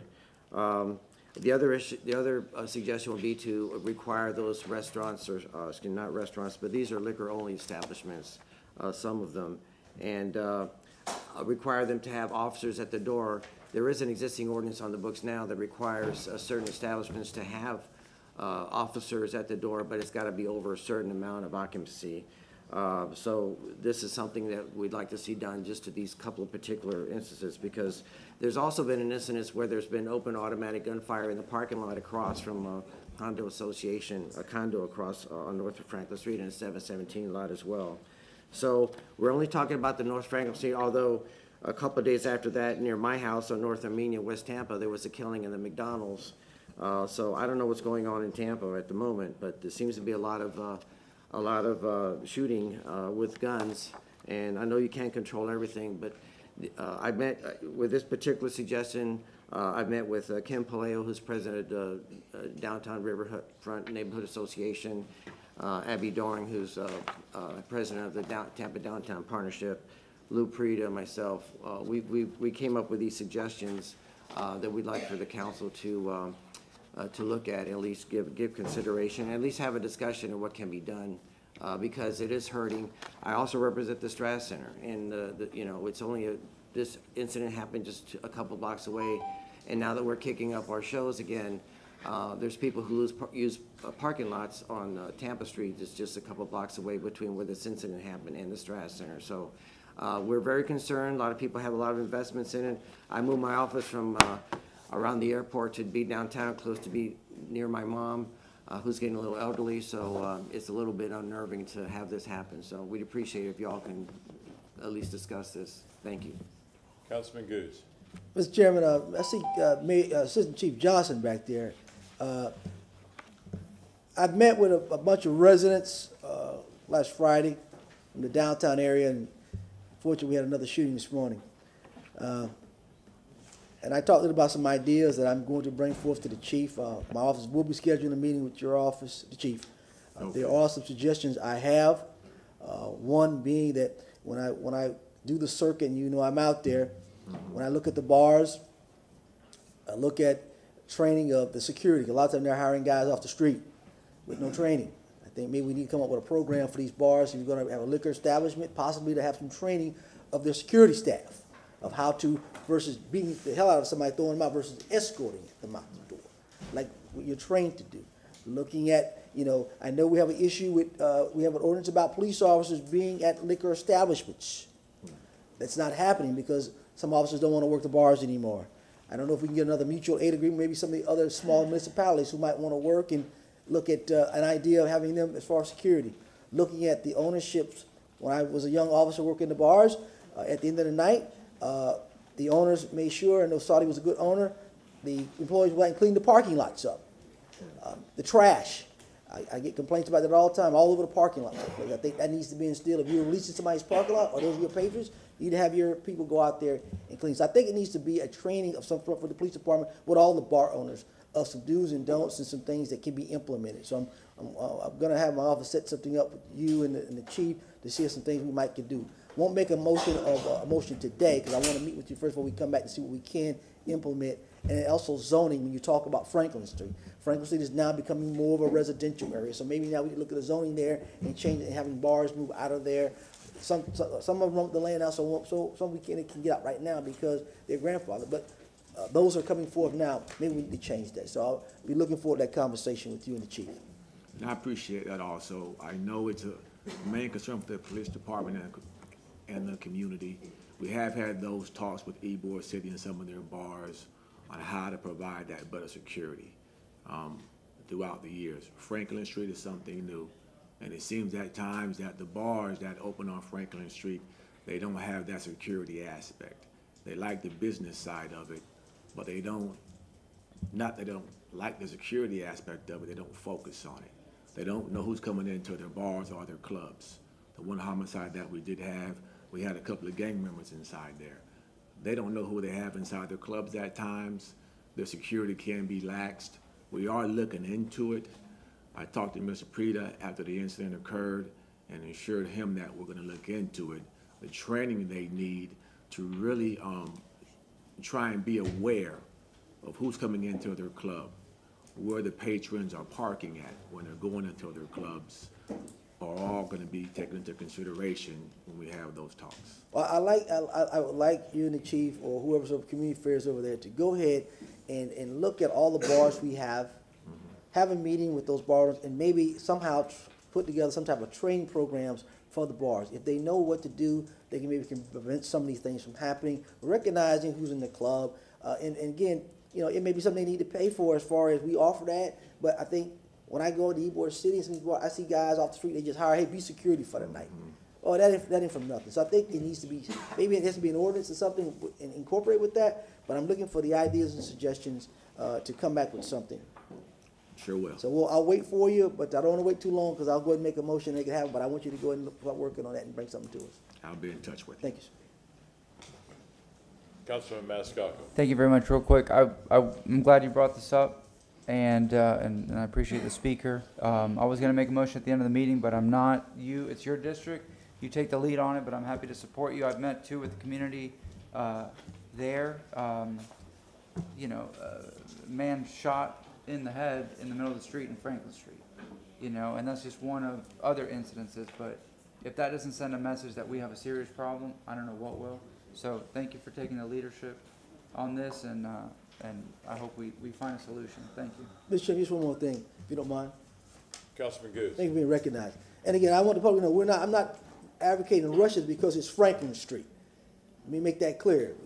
I've been talking about this a while all over the city, reference to gun violence, Ybor, and so forth. So now I think it just come to a head. So we look at the whole city as a whole, Assistant Chief Johnson, some type of program or training for everybody in this city so they'll know what to do and not do, not just because it's Franklin Street. So I want to make that clear to the public. Okay.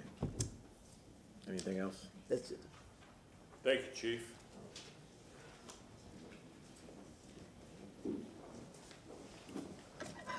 Good morning, Connie Burton. October is special for people that is engaged in fighting for liberation and freedom because we get a chance to recognize our beloved sister Fannie Lou Hamer and also look at the work of the Black Panther Party. The Black Panther Party was formed in 1966, put together a 10-point platform that spoke to the needs that African people needed here in America, and point number 5 was better housing. And so since 1966, through the journey of the civil rights movement, we are still talking about better housing. Housing for people of working means to be able to just find dignity in living. The other night, the city had a meeting regarding accessory dwelling, but to find out it was on virtual. The community don't want to be left out of those discussions. It was advertised on Bay News 9, but unfortunately, you know, information came to us a little too late. So on point number, agenda item number 5, might be like agenda number 26. The Hannah Street project is almost completed. You go down there one day, the walls are up, you go back, the garage is built. But when we go and ask people in our community, what is the economic impact coming to the community? The people that live there, in terms of jobs, we don't see it. So hopefully when you're building your East Tampa development over there in Jackson Heights, it don't be because we got a pretty design. 2 or 3 people end up getting jobs and the rest of us are spectators. The item number 58, the $60,000 that the East Tampa group had to end up giving for the strategic action plan, hopefully that action plan will become of use to the community. Number 18, I'm curious to know how that's gonna benefit people in our community. The benefit agreement, of course, we have been waiting to see what that's gonna look like as well. And I'm not gonna speak ill on item number 4, but what I will say that in extending resources to any nonprofit, and especially if it's in East Tampa, we want it to be for the better good of the community, that we can actually see that people inside of our communities are seeing redevelopment and rehab. We have too many blue tarps on the house. We have too many people in our community just simply don't know how to go and obtain the information. And so when the city is doing all these wonderful things prior to election campaigns, we want to see actual work. Thank you. Thank you. Is there anyone else in chamber that wishes to give public comment? Do we have anyone online? Ms. Jean Strohmeyer, if you could hear me, please unmute yourself. You have 3 minutes to speak. Hello? Hello? Oops. Hello? Hello? Hello? Holy pepperoni. Ms. Strohmeyer, we can hear you. Can you hear me? Yes, we could hear you. Hello? Holy mother. I don't know what's happening. Hello? Can you all hear me? Yes. Yes. Okay, well, I don't know if you, because I don't know if I can't hear y'all, acknowledge. Anyway, hi, my name is Jean Strohmeyer. I was just on the phone and I didn't know it was already my turn. How y'all doing? Hope everybody's good. I just going to go through the agenda real quick. Transparency. Yes, we love transparency. Thanks, Councilman Carlson, for bringing that up often. And yes, I did not know about this $21 million, whatever $1 million it was. It needs to be on the agenda every time, all the time, because we do stand for big numbers. We need to know how much everything is. So, and then somebody mentioned something about, you were talking about justice, social justice, criminal justice. The Bible talks about justice, but it never says anything about anything in front of the word justice, because justice actually is getting what you deserve without favor. Social justice is getting what you don't deserve because you're favored, whether you're poor, whether you're rich, it doesn't matter. So just keep in mind what justice really is. There is no social justice. That is injustice right there. On the agenda, let's see. I noted a few things. We're talking about all the litter and all that. And Tampa has a robust contract with Keep Tampa Bay Beautiful. We have Girl Scouts, we have Cub Scouts, we have groups all over that associate. And as a matter of fact, to do any kind of group project to clean up anything, we have to go through Keep Tampa Bay Beautiful or Keep Tampa, whatever that Keep Tampa Bay Beautiful clean. So and that's free. So we don't need to spend money on litter campaigns because that kind of thing is free. Just add some more cleanup days. We clean up the river by boat, by canoe, whatever. There's a lot of those days. So just encourage more people and groups to clean up the litter. And yes, it is stupid people who do that and rude people. You go to Ireland, there's not one stick of litter anywhere on the ground. It's beautiful and green. So just so you know. Budget items. Number 25, y'all mentioned it should include the details in SIRE. I agree. Yes, let's do that. Anyway, I think there's a few other items that number 12, Citizens Advisory Budget. I don't really believe people that are appointed and not elected should have control over our budget. We vote for you people to be fiscally responsible. We don't vote for people on all these little advisory committees. I'm just a little worried about that's getting out of control, all these committees and such. We don't need an administration under an administration.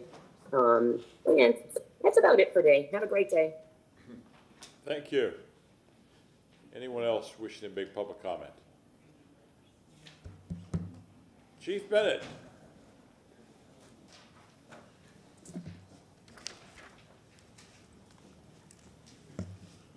Good morning again, Council. John Bennett, Chief of Staff. And again, good morning to the public. As mentioned earlier during the agenda approval, the pleasure of council to take staff reports in a certain sequence. So if it's okay with council, I would use item number 3 to talk about items 24, 25, 26, and 27. Is that okay with council? Any objection to that? Please proceed. Thank you. So I'm going to start with the odd numbers. So let me get those out to make sure that, because when I wrote the memo to council, the final draft wasn't there yet. So item 25, which just for the public's sake, want to make sure, this is budget items on the agenda to include a one-page report in SIRE with the following: address of the project, the number of bidders, the names of the bidders, the dollar amount, and then why the winning bid was selected over other bids. And first, I want to say, in the spirit of continuous improvement, transparency and visibility is what we're trying to do as a work in progress, working with our partners, both in council and the public. So every time we get feedback, and I'll give you a classic example that's happened in this administration, is that Councilman Dingfelder, who had a procurement background, brought up one time, if you will just put in the actual item, whether there was a cost increase, that's a barometric for a council member to go in deeper and look why there's a cost increase, whether it's 10%, 3%. And so our purchasing department adapted to that and put that right in the line. To Councilman Carlson's point this morning is, what do we make more visible as opposed to deeper inside the SIRE system that allows people to want to look deeper into the system? So again, in this journey of transparency, part of it is working on the visibility of the information. And so council's feedback, the public's feedback helps us do that. I'll give another example. One thing that I was a proponent of and Mayor Castor supported right off the bat was moving towards the OpenGov platform for 2 parts. One, to enhance the budget awareness and the ability to go deep dive into the budget. And I know there's a training curve and a transition curve to that, and that's still a work in progress. But also the performance metrics of the city, no matter what we're doing for customer service and community service, to bring those data points, whether they're enterprise-driven or general fund-driven, to bring that forward to the public and make that as transparent as possible, which allows further decision support, further analysis, and again, continued improvement for efficiency, equity, and effectiveness. So going back to this motion, which I appreciate asking for those things to be elevated, I called the T&I division that's responsible for kind of the back end of SIRE, and they instantly updated the framework of that staff report to include those items. They gave me a prototype that shows that they're right there on the front page, and it's my understanding that as soon as November 3rd, you will see staff reports that include those 5 elements. So if that's okay with council, and there may be another iteration that hits us over the next time we have together, and we can make those continuous improvement efforts. So if staff has any, I'd like to go one by one to make sure there's no questions, but I do have a prototype. It may take a couple council iterations to get all those filled out, but the framework is there to fulfill what council has asked for. Any comments or any questions? Councilwoman Hurtak. I just want to say thank you for this. This is something that the public has been asking for quite some time. It does help us, but really it helps it helps the public, which is the whole point and why we're here. So thank you so much for that. I appreciate it. Councilman Carlson. Yes, thank you for anything you can do to provide the transparency and the visibility. When we started 3.5 years ago, there was great concern about the RFP process, and I know you personally have been working on that to make it transparent There were a lot of allegations that were made back at that time. But that negativity has crossed, and because people were suspicious of the last administration, they're suspicious of this. And so the more information we can give that is easily accessible by the public, the easier it is to answer their questions and for people to have confidence that they can trust the system. Thank you. Anyone else? Chief, is there any action you'd like to take right now? No, if council's satisfied, and you'll see the prototype, and for some reason, now, of course, because there's a framework, there's content, right? So let's look at the content together and make sure that the content meets the specs. And we have constant meetings, of course, at the staff level, workshops, so we can coach in the content as we go along.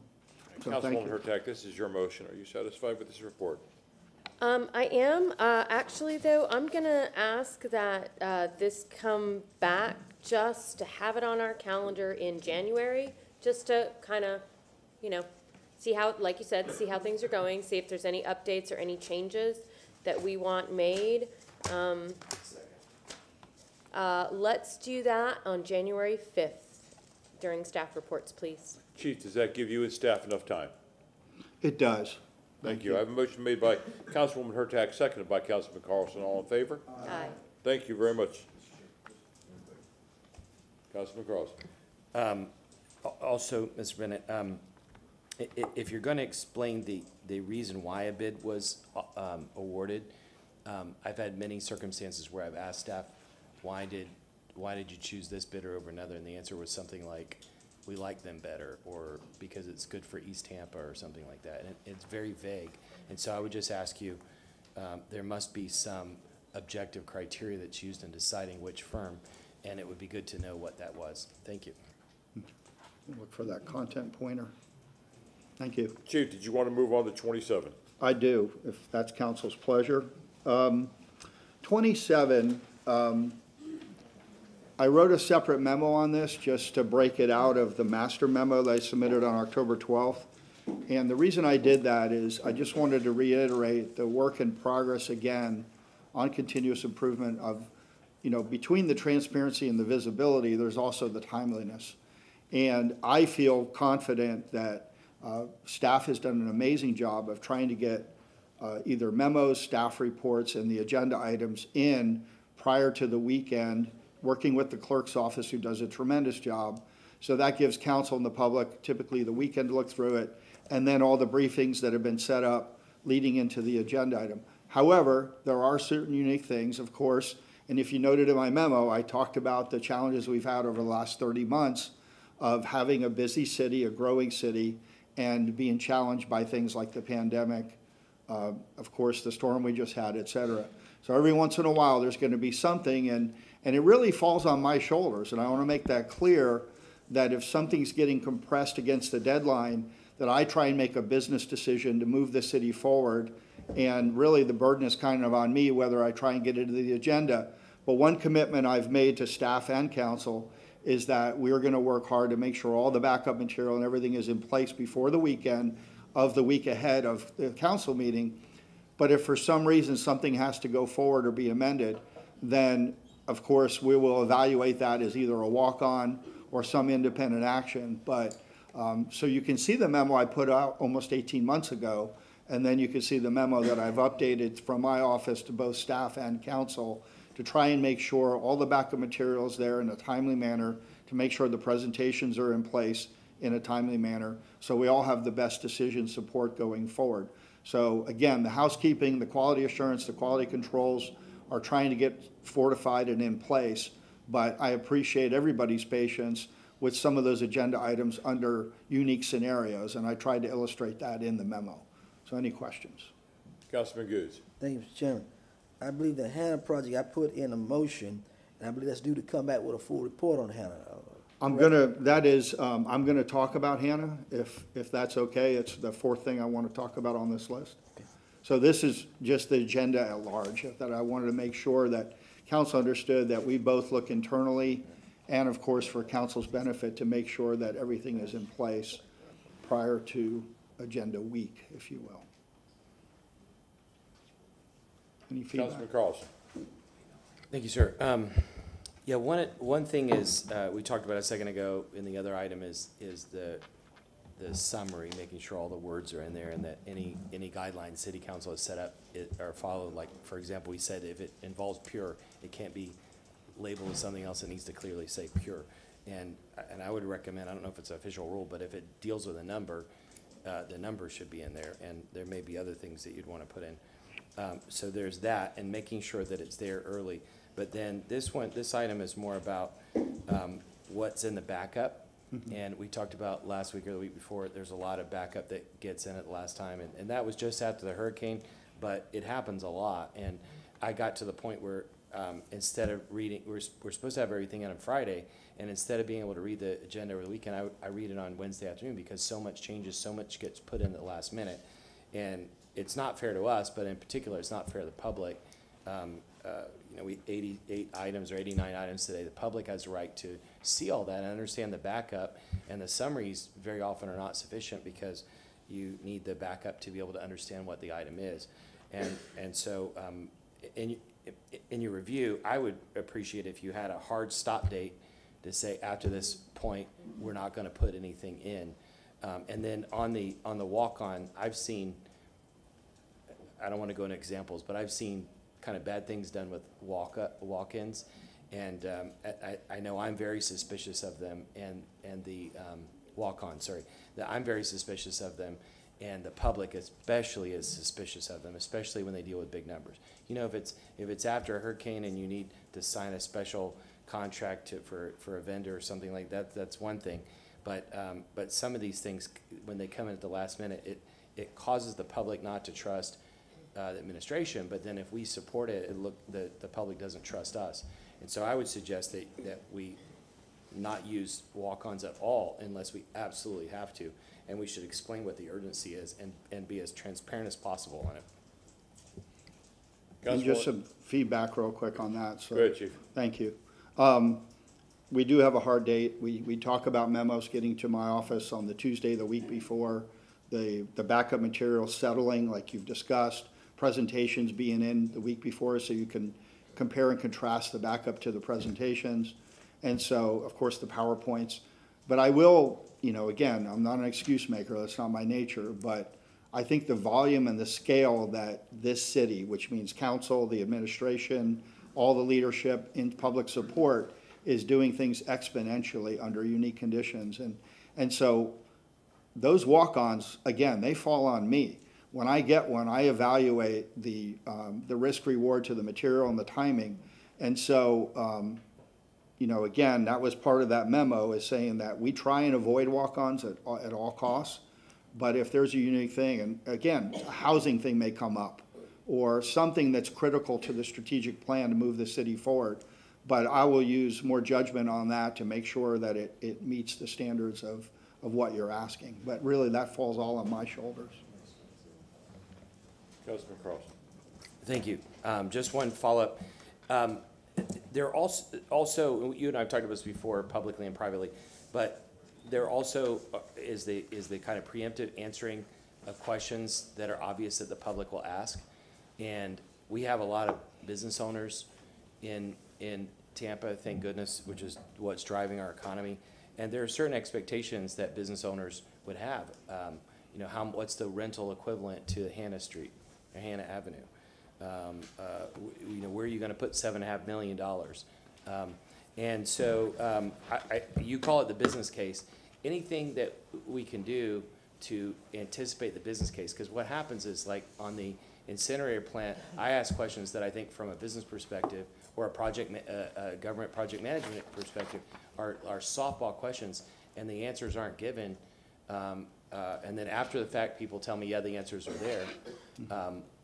You know, a year or two ago, I asked the water department, what's your operating cost for your largest asset, the water treatment plant?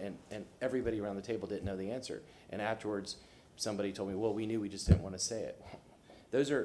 That kind of information is something that would be reasonably expected to be asked.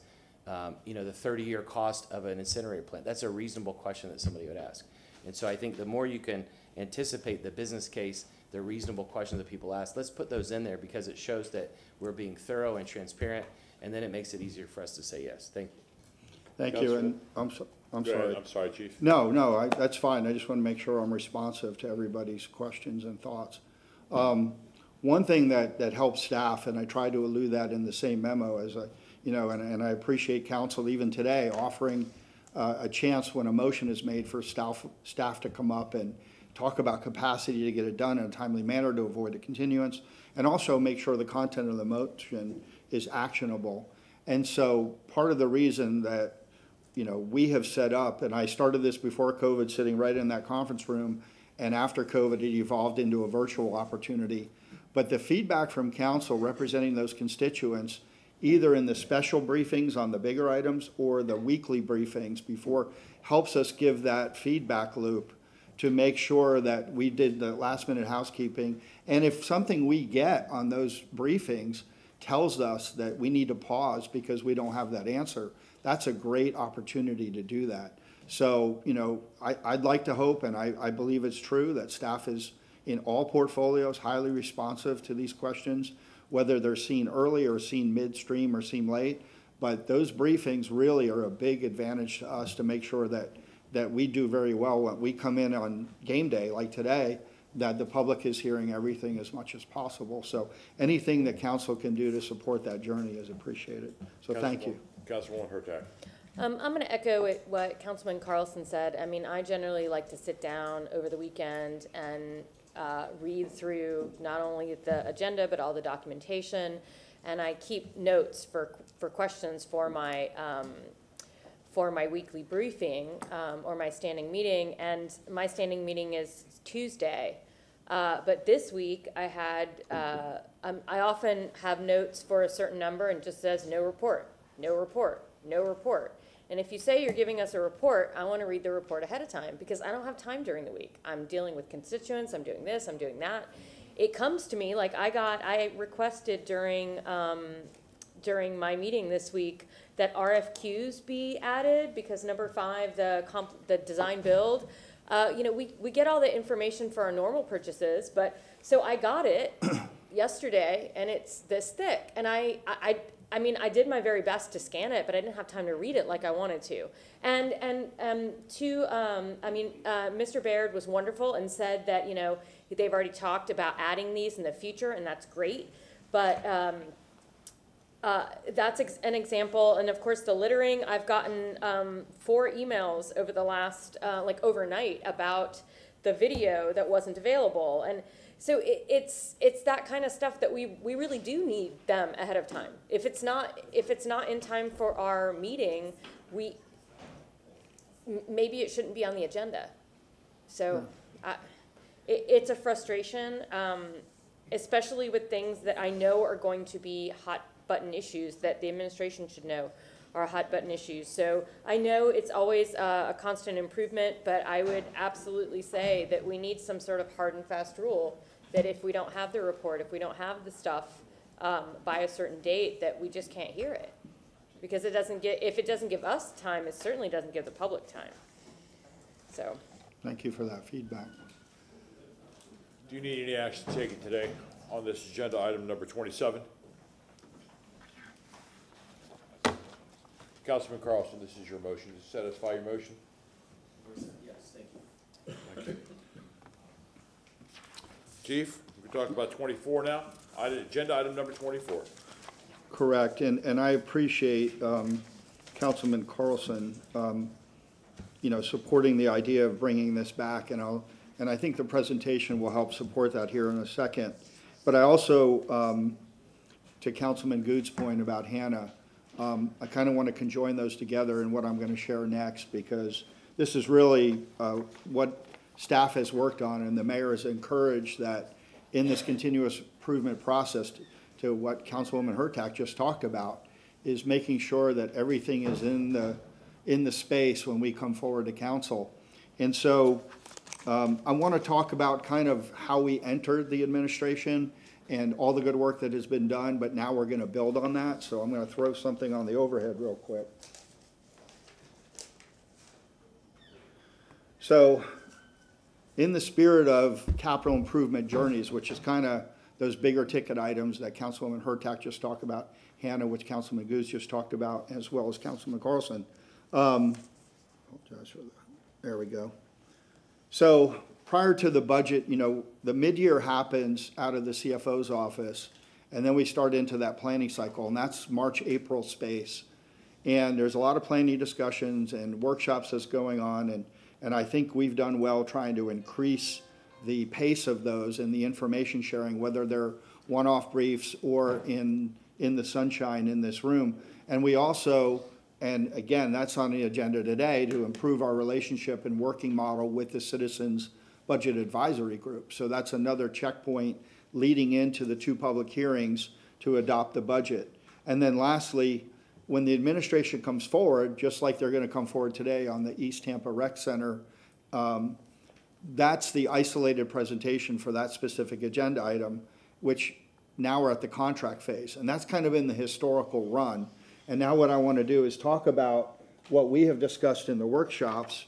And again, with all the listening sessions, which is why I like to sit through public comment and hear from the community, this is something that we workshopped over the last several weeks, which is why I wanted to consider a continuance on items 24 and 26, and I'll talk about that specifically. But going back to this graphic, on the left side, and we can pick any project, there's going to be a city owner of that project, and it really is tied to the address. So for example, the East Tampa Rec Center, Osea Wynn as the administrator would be the executive sponsor. Sharisha would be the owner of that project, the face of that project, because in the end, it's a park. But equally important is where the CFO fits in for the financing part, and where legal fits in to make sure that we're within the boundaries of the code and the law and all the regulations. So the reason I call this the grade 8, that is the 3 in that pyramid. And then when you move to the right of this graphic, the enhancements, because a lot of these have been more in a reactionary phase, and we want to bring these folks to the table when we make the business case, when we go to the RFP, RFQ, and the contracting phase, and all the way through the project management phase. And so the support here, number 1, is community engagement. Community engagement has to happen and be threaded through the entire thing. And Janelle McGregor's group has really given some great feedback on how to bolster the community engagement in all those 3 phases, making the business case, making sure that the contracting phase goes well, and equally important, make sure that the project management and the timing of the project is on point for the public's sake and, of course, for the financial aspects. The design build and what was just said in some public comment a few minutes ago is about the placemaking. And Administrator Duncan has talked about that. It's not just Fair Oaks, it's the mobility around Fair Oaks. It's the economic opportunity around Fair Oaks. And I had been at meetings with Nicole Travis when we're talking about these big projects and what it's going to do, both in a positive and, of course, some analytical way in the community. So the idea of having not just the design build of the footprint, but what are we going to do to make placemaking around that? So all this needs to be threaded through all 3 of those phases. Next is something that I think you have seen and co-celebrated with us, is the increase in the equal business opportunity aspects of the projects. There's been a lot of good front-end work to feed the funnel of ready, willing, and able minority businesses, small local businesses, and get them more involved, not only as subs, but as primes. And so that's going to continue to grow. But the best way to do this is, again, to have all these folks at the table through all 3 phases of the project.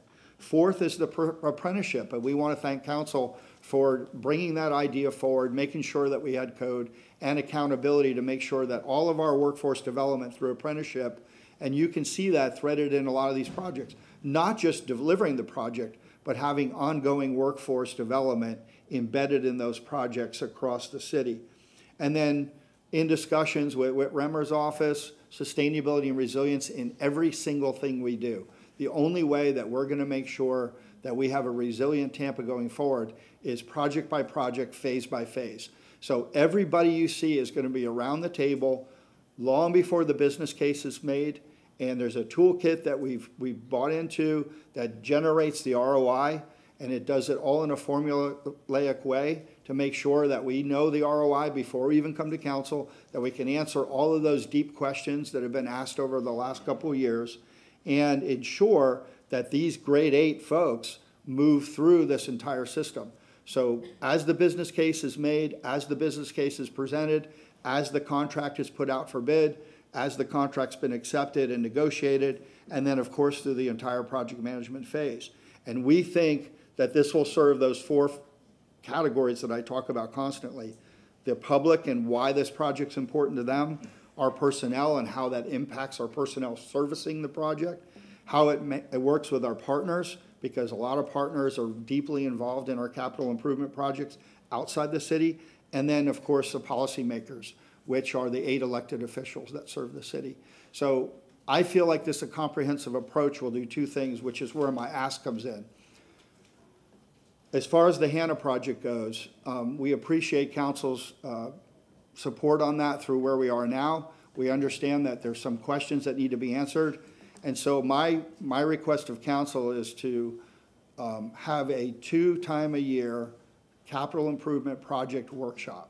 And the reason I'm picking these 2 anchor points, one would be in October and one would be in April. And I'll tell you why. First of all, there's typically no workshops eligible in November and December because of Thanksgiving and then the holidays that are in late December. So October is typically the last opportunity for a workshop. And if we anchor October as the first checkpoint in capital improvement updates for council, and then April comes right after the mid-year, which is in March, and that does 2 things. It allows us to look backwards at the last 6 months and see all of the metrics associated and the quality control in these 8 areas. And then it also is a springboard into planning for our capital improvement projects for the next fiscal year. And that gives a great feedback loop between the administration and council and the public to make sure that when we bring the next fiscal year forward, that we're all singing off this same sheet music about these categories.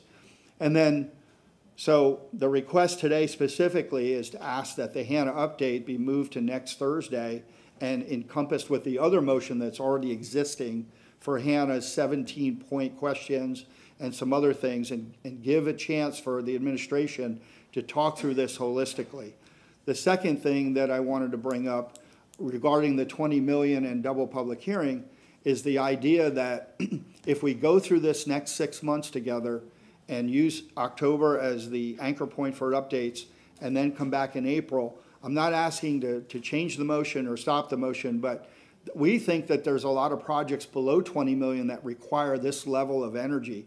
And so the methodology to hit 20 million, while that's a kind of a rare number to hit in the city on a capital improvement project, we want to talk about things that may be 3 million, 5 million, 7 million. And so what our request for council would be is let's keep that motion in place till the April workshop. And if we don't satisfy the community engagement element and the public interface on all these areas that I've talked about, then we can revisit the motion. And so those are the 2 points I'd like to make on those 2 agenda items. Yeah, I appreciate the suggestion on the workshops. I think that's a good idea. But I think it's 2 different things. Looking at the capital budget will give the public a longer chance to review. But, you know, I think it's because of state law, even on really small land use issues, we have to hear the land use twice. And sometimes we get information in between the discussions that's valuable to the second hearing. On Hannah Avenue, we approved it, and then either the next week or the week after in public comment, someone came before us and said that it didn't hit MBE guidelines, it didn't hit apprenticeship guidelines, and it wasn't put out for bid. And so that led to longer discussions. And had we had a second hearing, we would have had a chance to answer those questions. Instead, it devolved into media and other kinds of scrutiny. And so I think I picked 20 million as an arbitrary number. But you know, the first thing, April is after the election. And I think when we put things after the election, the public also asks us a question, why are you putting things after the election? But the other thing is, this is a simple process. What I would suggest is maybe you and I can talk, or you and your staff and I can talk, and you can talk to my colleagues, of course, but let's bring it back earlier and see if we can create a process. Yeah, I apologize, but my apolitical side focuses on the budget sequence. I didn't even think about that. But if council wants it ahead of that, it could be the workshop in February, it could be the workshop in January. For anybody who's paying attention, we put it past March, and some of us make it to runoff in May, but if we put it past March, people are gonna say, why are you doing that? Are you trying to avoid transparency? So when would you recommend, December or January? Well, I know that we, during the budget process, we requested a housing update in January, which is critically important.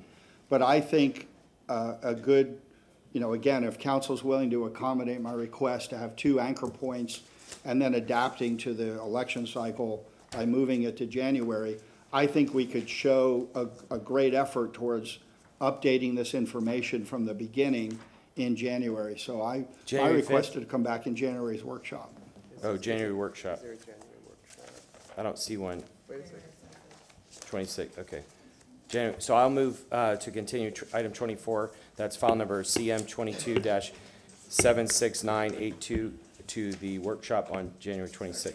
If I can, Mr. Chairman. Shelby. Thank you.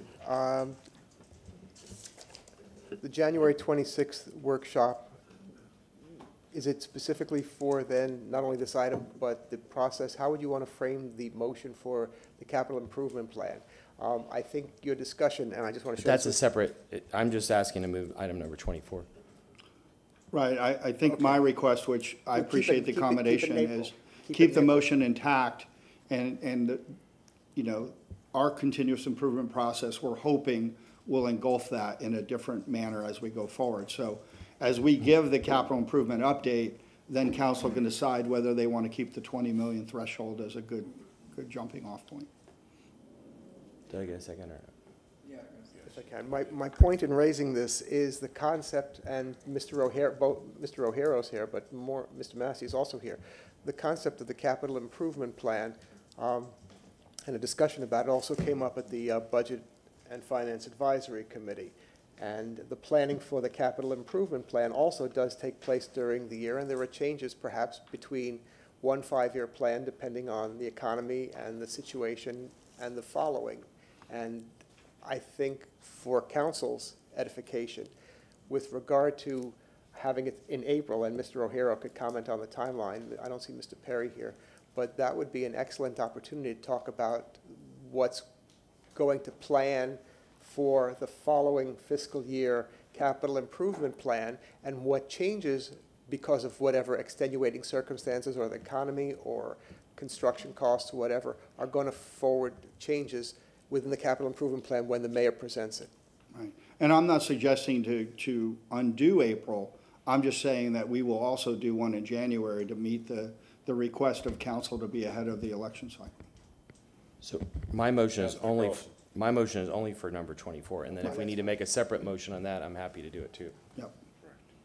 We already have a motion on the floor from Councilman Carlson, seconded by Councilman Maniscalco. Madam Clerk, do we want a roll call for that? All in favor, say aye. Aye. Any opposed? And I have one more on number, ma'am. Yes, Councilman Carlson. Item number 26, and I'm sorry, does that satisfy your motion on item 24? yeah, I don't know if Mr. Bennett needs a separate motion on his item. You can just put it on the agenda, right? Well, So I'm sorry. No, go ahead, As we please. get to 26, my motion request would have been to move that to October 27th and match up those 2 motions at the workshop. So just a comment, which is kind of tied to the whole discussion you just had, man. Councilman Carlson. When I've repeated on Hannah Avenue and other projects, when I've repeated feedback I've heard from the public, I think Councilman Miranda, also Councilmember Citro has said, why don't you get outside law enforcement or a lawsuit or something like that? And ultimately we're here to protect in the city and the taxpayer money. But I've asked my attorneys, how do we answer these questions about things like Hannah Avenue? I'm asked about Hannah Avenue almost every day. I hear from East Tampa that they don't want it, they don't see a benefit from it, and I hear from South Tampa that they think that the process was not fair. The city attorney came out with a CCNA review that said it was fair and it was handled correctly. But here, I'm just going to give a suggestion. I'm not going to make a motion. But we need to get out from underneath the cloud of this. And so there are several ways that we could do it. One that's been handled in the past is that the city attorney hires an outside attorney to review. But the public doesn't trust that because they see that it's somebody that's too close to the city. Another way is to get a judge to review it. But to get a judge, we'd have to file a lawsuit, and that would take a lot of time. But there's a third option that I would recommend. The Attorney General gives opinions on issues like this. And I cannot, as an individual, ask the Attorney General for an opinion. The City Council can vote to ask the Attorney General opinion, or the administration can ask the Attorney General for opinion. But just for transparency and confidence of the public, if the views of if the opinions of the city attorney are correct, then the Attorney General will come back after a review and say, yes, we agree with the CCNA process. And then I can go back to all the people who have been criticizing it and say, yes, even the Attorney General, who's separate in Tallahassee, even though she's from here, she reviewed it and she says it's fine. If she says it's not fine, then we'll have to look at what those findings are. But it sounds like the city attorney is very confident in that it is. But I would just recommend that that the administration proactively look at that as an official review, just so we can get out from underneath this cloud. Thank you. Understood. And my feedback on that is two parts. One is the graphic that, I don't know if they can bring it back up on the overhead, but that is why it's so important to get these grade 8 around the table in all three phases. Let's solidify the business case and the ROI. Let's talk about everything that is represented up there in a holistic manner as we go to contract and as we go to project management. And then the second part of my comment would be, let's address that, which I understand the point. I appreciate moving this potentially to next Thursday's discussion so we can have a holistic workshop discussion about a major project. But I appreciate that feedback as well. Okay, getting back to item number 24, are you requesting that this council still make a motion to have 2 meetings a year? One in October and now one in February? Well, no, it's my understanding that 24, We just as took care it of sits, has been continued to January. Thank you. Where we will give our first capital improvement update to show that whether we need to modify the methodology, keep the methodology, or it's all baked in now to the process, which is my recommendation and hope, is that it'll satisfy capital improvement projects in another standard. So I think it stays as it is, and we'll just readdress that in January.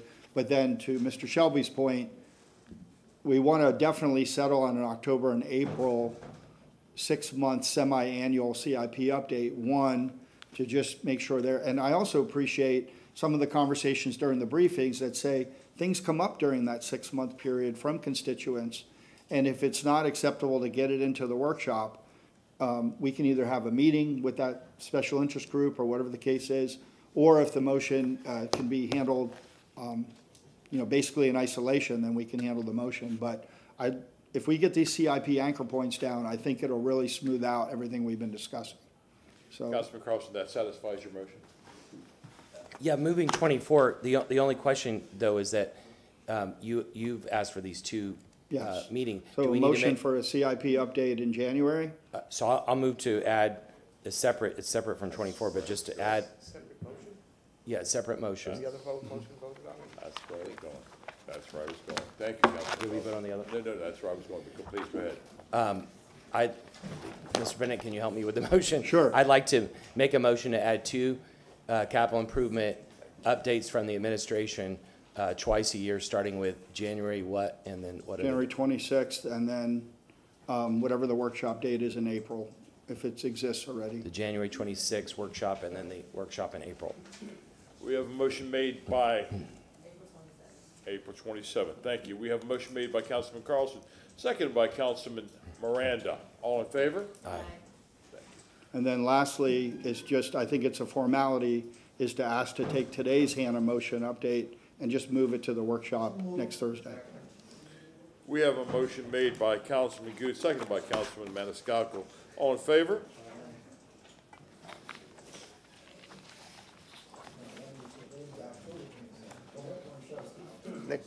Next week. Yep. week from today. We settled it? Going back to the staff report matrix, the next bundle would really come from the CFO on items 6, 7, and 8. I believe that Councilman Goods still wanted to talk about agenda item number 4, because he has requested a speaker speak to that also. Oh, yeah, that's fine.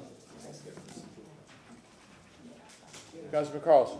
Mr. Bennett, Mr. Bennett, one more question. You did this matrix.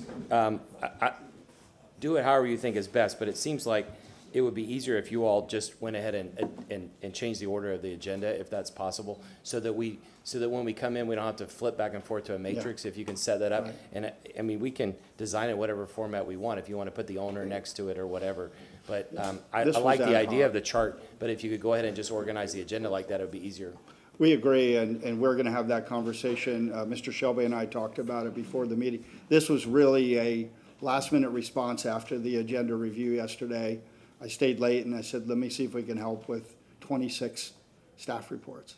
So, Councilman Hurtak. I would also encourage, for our benefit, but also the public, that if you're going to group them that way, if you could just put them under the heading of which department they might go under, so that folks can just easily see, because even me, I'm trying to learn what goes under what, and I think that would be helpful for the public as well. So thank you.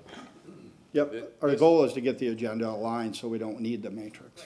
This was all discussed yesterday during the chair's review, and Chief said, let me try this out. So this is nothing set in stone, but the chief said, hey, I have this great concept. If we take a cluster of them together, we might be able to save time. I think that's great. Yeah, on the record, I don't know if it was great. It was just an idea to try and help us get through the morning. All right, so item number 4, I believe. Yes, we will talk about item number 4. Which is still requested for a continuance, but to have a discussion. Right, but I believe Councilman Good still wants to have a discussion. Councilwoman Hart, you are recognized under public comment. Good morning. I'm Diane Hart, 2912 North 26th Street. This is my housing director, Ms. Vita Virgil, and you can give your address. Oh, 1905 East 32nd Avenue. I want to thank you all for allowing me to speak on this item this morning. I think we need to bring some clarity because everybody sees the name East Tampa Business and Civic. They automatically believe that every dime that comes into East Tampa Business and Civic is to be spent in East Tampa. So I want to make sure that people understand we're running a city-wide program, and I'm literally going to give you all the numbers so you can see the dollar amounts that have been spent inside of our CRA. But most people don't quite understand that city means the entire city, and those are the dollars that we've received. Not only have I gotten money from the city to do work in East Tampa and throughout the city, I requested dollars from Ms. Cheryl Howell, who provided it from the county, something that had never been done, and those dollars were only spent in the CRA area. There's over 200,000 homes in East Tampa. So when people think that nothing's being done in East Tampa, today I wanted to bring you all the numbers so you could see exactly how many residents have been touched, how many people stepped away and changed their minds, how many people, houses were over the limit and we could not touch those residences. So that's the reason that I asked. I hope you all got the spreadsheet showing you all of the houses and the dollars that have been spent inside of each one of our areas. So let me start with this. 39 were completed in the CRA from 2018 to current. 111 have been completed throughout the entire city. Those are rehabs. And that's using approximately $3.6 million. 1.5 million of those dollars were spent in just East Tampa. And I know when people look at it, they think it's not, but we have all the names, the addresses, so that you will be able to see what houses have been touched. We can provide you exactly how much money was spent on each one of the houses. Because I just think that it's important that people understand the magnitude of the number of houses that need money. There's not nearly enough money in our city, honestly, or enough is not being provided, let's say that, to repair all of the houses that need help over in the East Tampa only. So we have to consider when we're using city money, I can't just spend all of the money in East Tampa. I'd love to, because I know the need. However, our organization has been chosen to spend these dollars throughout your entire city. And $3.6 million is nothing when you consider we're putting $50,000 into each home to try and bring that house up to code. And that's been a major problem. So if you look at the sheet, you will see that 19 homeowners canceled the applications, and some of those exceeded the limit. Those were outside of East Tampa. And then 10 were inside of East Tampa. 8 canceled and decided they did not want to move forward. 2 exceeded the $50,000 limit. So that was 39 plus these 10, which really would have given us 49 in East Tampa. But you all have to remember that sometimes when people realize there's a lien, and we have to have that lien. We used to didn't have it, and what was happening, as soon as we rehabbed the house, they would sell the home. So the city came up with a program and said we must have a lien. So many people say, no, well, how can I leave it to my child if there's a lien on it? So they will walk away from our program rather than have that lien put on that house. So that's why sometimes they're walking away and leaving it. And we understand it. So now, the other thing I want to address is I keep being told that people are coming to my office and we're turning them away. Understand, East Tampa does not take applications. All applications are made through the city of Tampa. They go over to the housing department. That's where all applications come from. All East Tampa gets is a list of people who have been approved by the housing department that are eligible for repairs. We have no part in choosing any houses to be rehabbed. We never have. I mean, well, maybe in the 90s we did, but that's long been gone. So everything goes through the city. And I know many people think it's us that are turning them down. So, you know, I came today because I need people to better understand how the program really works. We actually, when the city sends me the list from the housing department, we do a bid for that particular address. We have approximately, how many contractors working in the program? We have 10 contractors working in the program. We literally go out to the house, prepare a scope of what we believe, my staff and a contractor on our staff that works with us. They go to the house to try and determine how much work needs to be done. After we do that, we put together a scope of work. Once that scope is put together and we're ready to go back to that homeowner's home, we then take all 10 of those contractors. And at that time, we ask them, what have we missed? Because if we miss something, we want it added then. And that's what we do. We'll add whatever they say we've missed. Most of the time, we've not missed anything. Remember, electrical, plumbing, roofs, and AC units are the only thing that your city dollars can be used for. We cannot paint the outside. We cannot clean up the outside.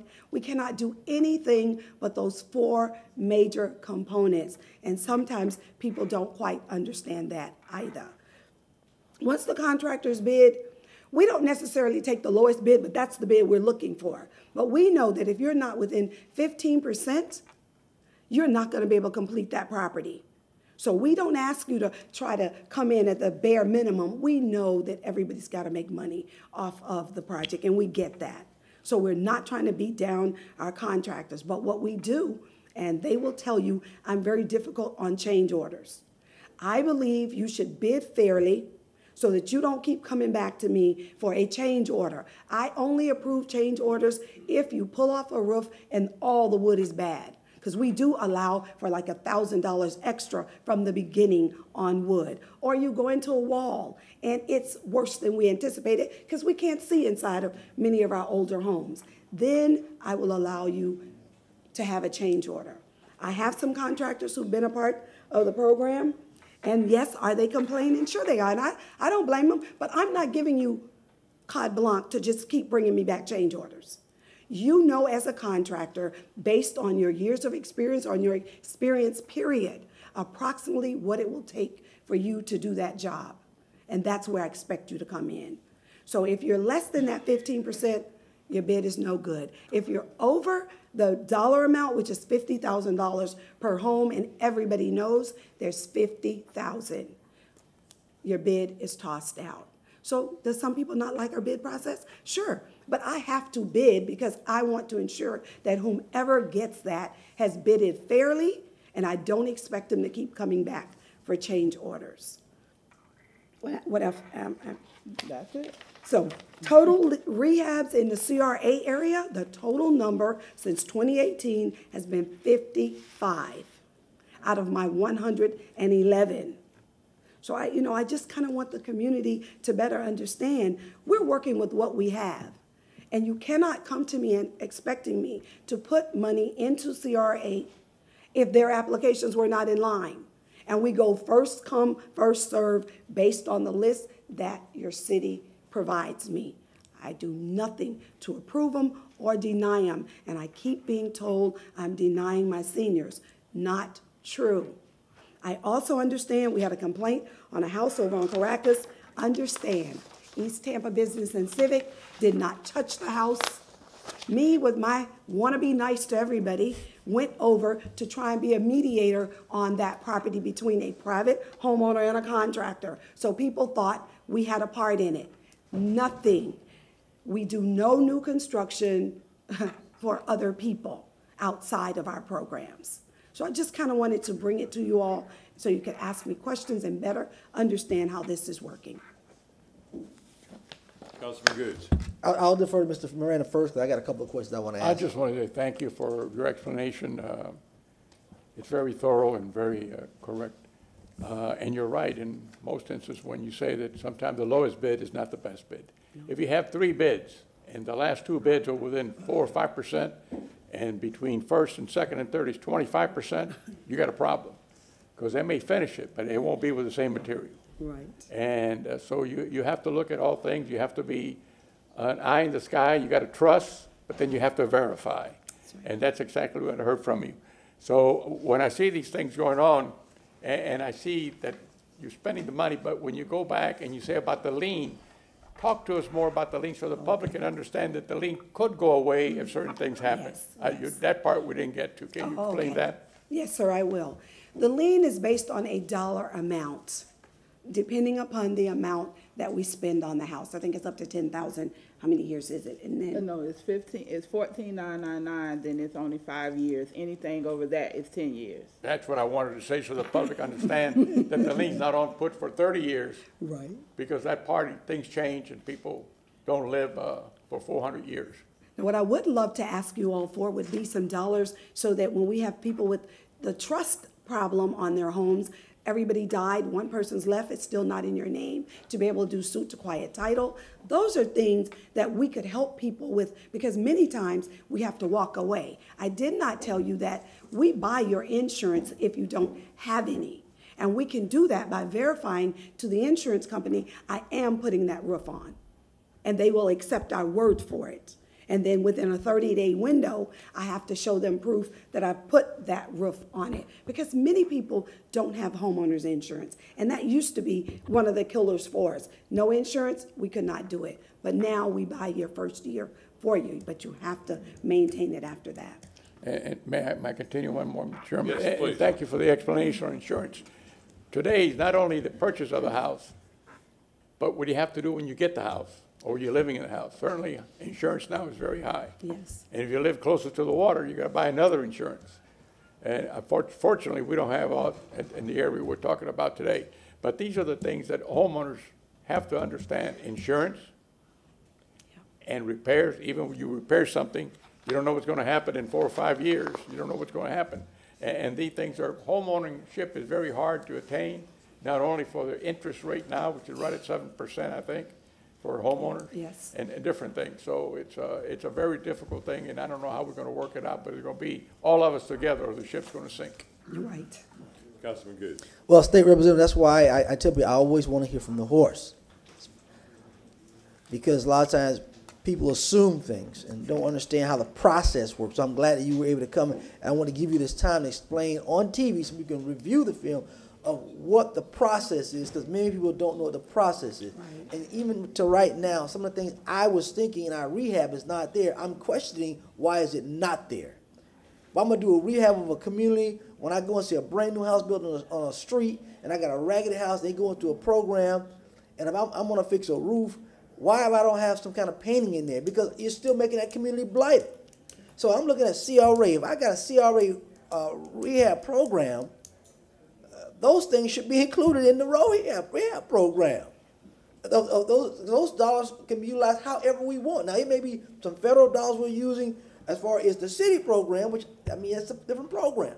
But if I'm looking at a CRA dollars, I'm looking for a rehab program that's complete.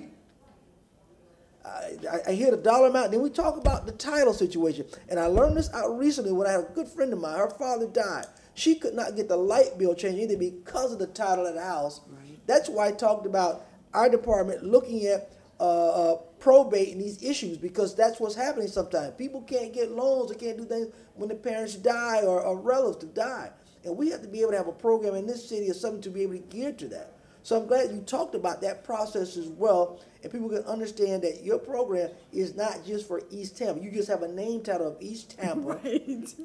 And you circulate the whole city. Right. And again, you don't generate the list, apparently. We generate the list, right. Which I did not know how that worked. They don't come to you for an application. Nope. We give the application.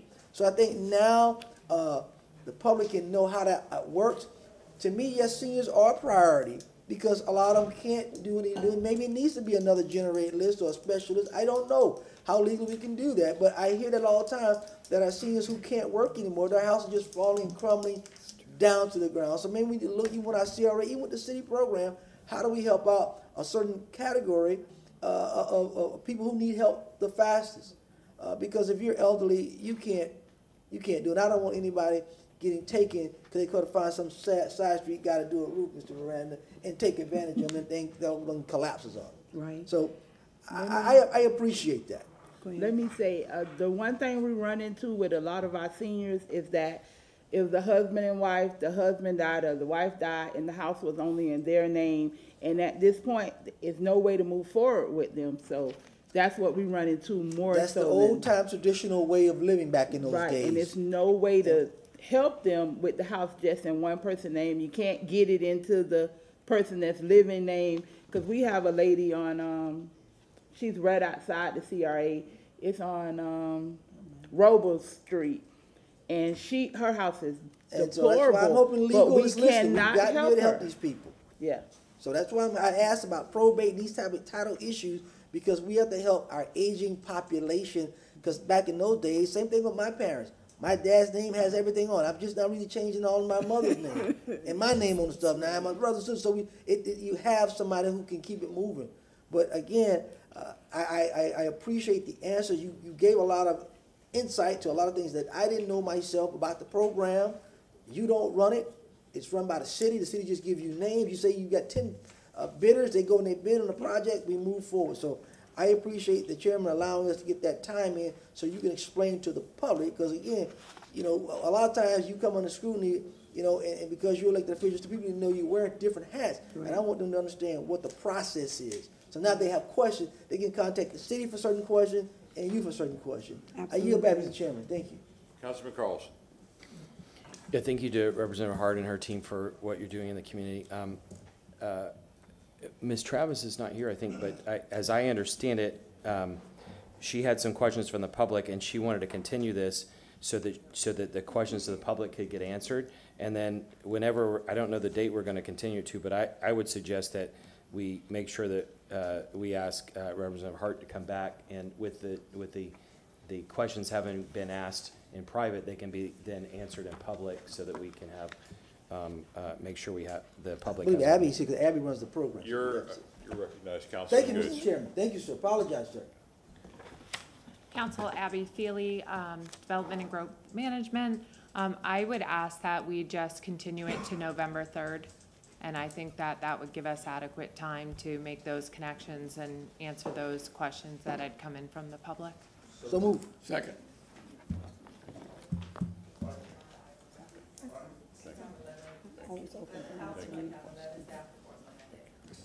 Diane, Yes, excuse sir. me, Representative Hart, I do apologize. I'm Quorum is Diane Hart today. necessary. I'm strictly the CEO. You're asking for help with city dollars, correct? Yes, sir. And are you asking for CRA dollars? I cannot ask you for CRA dollars. It's a combination. I don't know how you all would And the fund reason, something like and the that. reason why I'm asking this, and somebody can help me out there if you want to, CRA dollars have to be spent within That's the right. CRA, That's right. not outside of That's the right. CRA. And I think you were mentioning there were some houses outside the CRA that needed rehabbing. And so I just wanted to clarify for the people out there that are saying, Okay, spend let me CRA clear dollars that outside then, of I'm CRA? sorry. Every dime that comes out of the CRA, I was one of the people who sat on the forming of East Tampa CRA, must be spent in the CRA, that yes. community. The other dollars get to be spent anywhere And- in the and city I of just Tampa. wanted to make sure that Right, people that that is are how it listening, works. that listen to our council meetings all the time, and our CRA board meetings. Yeah, I was about to Okay, say, so- right, see, we have it. Okay, we have a motion. Councilman Maniscalco. Yes, I just want to say thank you, Representative, for that thorough explanation. You offered a lot of clarity, and we look forward to working with you so we can bring much-needed help to East Tampa and the city as a whole. Thank you. Thank you. Okay, we still have a motion on the floor by Councilman Carlson. Did you make the motion? Councilman Vieira? I second it. Motion came from there. I just need a motion. Motion maker. move. Motion is made by Councilman Good, seconded by Councilman Miranda. All in favor? Thank you. Can I ask you all for something, though? Many years ago, Councilman Miranda, you may remember this, when people had code liens against their homes, they were put on a separate list that got priority to get them off of that list so that fines would not continue to accrue and they would lose their properties. Well, as time has passed, we got rid of that. If you all would take a look at how we might go back to helping folk who are on that list of code enforcement, especially your seniors, because those are the people who get taken advantage of, basically. She's absolutely correct, and we'll get with legal and see what we can do, and we'll get back with you. Thank you. We had a motion, excuse me, I'm Yeah. sorry, Mr. Chairman, do you recognize? Councilman Goods. I thought, as a part of that, we talked, it was included about liens as well. Abby, I remember a motion about that, but if not, Mr. Randall, you go ahead and make that. We'll but make I- it after. We'll make it after, but I thought we had something, but okay. Mr. Chairman? Shelby. I don't recall that conversation, but I do know is that the way liens are now being handled by the administration is through executive order. So I don't know what council has planned or with regard to that, but I do know that the process of how a lien is resolved is covered, as I said, by executive order. Mr. Chairman? Councilman Goods. Okay, I stand corrected. There was a representative that contacted the city, and I believe the city has a contract with the gentleman in reference to dealing with the code liens. And I believe I've got a meeting scheduled with Miss Travis and the gentleman, I believe next week with the gentleman, because I met him over at the conference. He said, I don't understand, Councilman. I have a contract to help you deal with your liens. St. Petersburg has done and implemented. I have the contract, but I guess I have not been allowed to go ahead and go forward. Staff is still discussing something. So that was my conversation. That's why it came in my head in reference to that gentleman and that company. And I believe that's next week I'm meeting with Ms. Travis in reference to that gentleman in that company. It says he has a contract with the city. I think Mr. Bennett is nodding his head now, so I think he kind of knows what I'm talking about. Mr. Chair, Councilman Carlson. can they just make the motion now, or do we have to wait till new business? Well, we've been making motions. Do you have a motion you'd like to make, Councilman Goods? I'll go ahead and wait. I have a meeting with the folks. I see Mr. Bennett was getting up to move because we do have a contract about this kind of situation. Mr. Bennett? Yeah, I would defer to legal on the elements of the Okay. contract, but I just want to support the philosophy is we've been talking about looking at the code as Representative Hart talked about. That's where it needs to start because obviously that's the most vulnerable opportunity to fix. So, you know, the administration is in full support of using that list as the Because opportunity. what I Now, as didn't far want, as I the don't want us contract just taking goes- houses, but I told the gentleman out to the public that if we're involved in this program, I want to be able to have a mechanism to where we help those people, not just take their homes, to where we can give back or remove, because there are liens, and then maybe get them with housing to be able to do whatever, then put another lien as far as the 4 or 5 years, whatever, to be able to help them stay in there and maybe then get a chance to rehab their home. What if you move it to the? Councilman Carlson, you're recognized. Thank you, the February workshop? February We can move it. Let me hear from them, but I know they got. No, but if you just put a discussion about prioritization of liens for individual homeowners, a discussion on that on the February 23rd web. I don't have an issue with that, that's fine. Is Let's that hear what from you him and we can go. This may be helpful to the conversation regarding code enforcement liens. Yes, we do have an executive order in place. Essentially what the executive order provides for is that if a property owner brings their property into compliance and resolves the code issue, then the legal department can then compromise and basically write off a huge amount of the liens that have, because the liens, when a code enforcement lien is placed on a piece of property, the lien amount increases on a daily, every day the code violation exists is a separate violation in essence. And so the code violation, so if you've got a mowing lien against your property and you don't get it corrected for some period of time, each day that's in effect, there's another $50 or $100 that's added to that amount. So if you don't correct your code enforcement lien for some period of time, then that can become a very large sum of dollars, a lien against your Well, property. Mr. Master, I thought Yeah. the contract with what explained to me in the meeting I had and when I was in Daytona was that this company goes out and fines the property owner. My understanding goes and fines them because what happens is it sits and we can't find anybody, and that's what happens. So that is my understanding of what this company does. I believe who you've spoken to, and I may be incorrect, but we have an agreement with an outside law firm, but potentially work on collecting and foreclosing liens. Now, we want to be careful how we do that because what's happened in the past when we have hired outside counsel to be basically the collector or the enforcer of city code enforcement liens is that sometimes it becomes a burden on the homeowners. You know, we've had instances in the past where a code enforcement lien has been in effect for several years. The amount of dollars that for that lien now is like $50,000 or $100,000 or something like that. And so the attorney that is representing the city sometimes is incentivized to collect as much of that as they potentially can. The city's more concerned about getting the problem corrected and then making sure that the property remains in private hands. So we've had this issue before, and so we want to be careful. We want to be careful how we do that. That's really that. So I think a workshop might be in order so we can make sure that this council understands what we're doing because we don't want to just take people's property. We want to make sure that we're having them an opportunity to get back in that property or be able to find the owners to get it transferred. Right. You know, they may not want it, and now we can do what we need to do with CRA dollars or so forth and so on. So No, it can be a tool, but it has to be carefully used. That's.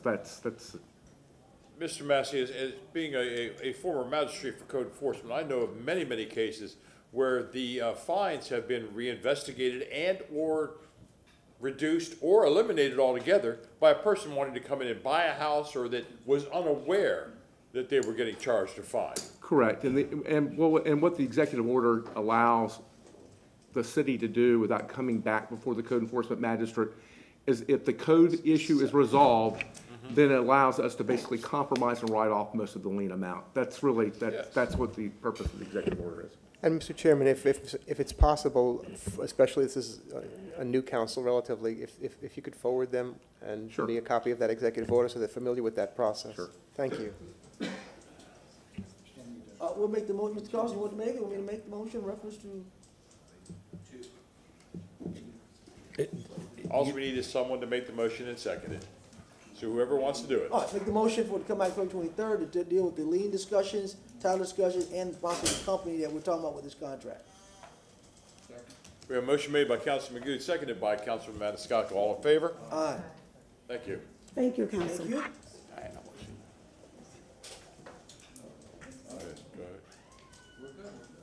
Go ahead. Go ahead. No, I can't.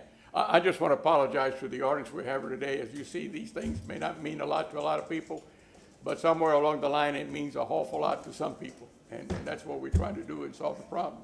Liens are there, but that doesn't mean that the lien is for a penalty. The lien is to get the roof done or whatever done. But the problem is, if you don't have the money to put up the roof and you get leaks and you have a problem and you get code enforcement comes and cites you, what have we accomplished? You don't have the roof and now you got a lien. So we're trying to work it out so that everything becomes applicable and the party gets what they want and the city gets what they want, keep the neighborhood in a stable so we don't have to spend extra money. Thank you very much for listening. Thank you. All right, Chief, I know you want Mr. O'Hara to come up with, I believe it is 6, 7, and 8 together?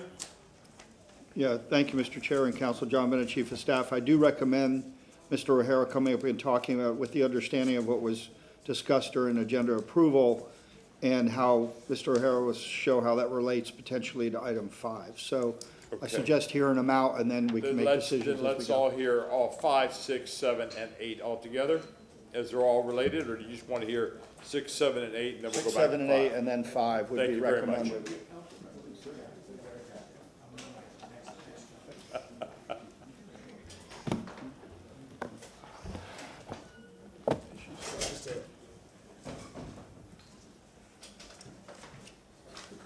All right, Mr. O'Hara, let's go ahead and we'll open agenda item number 6.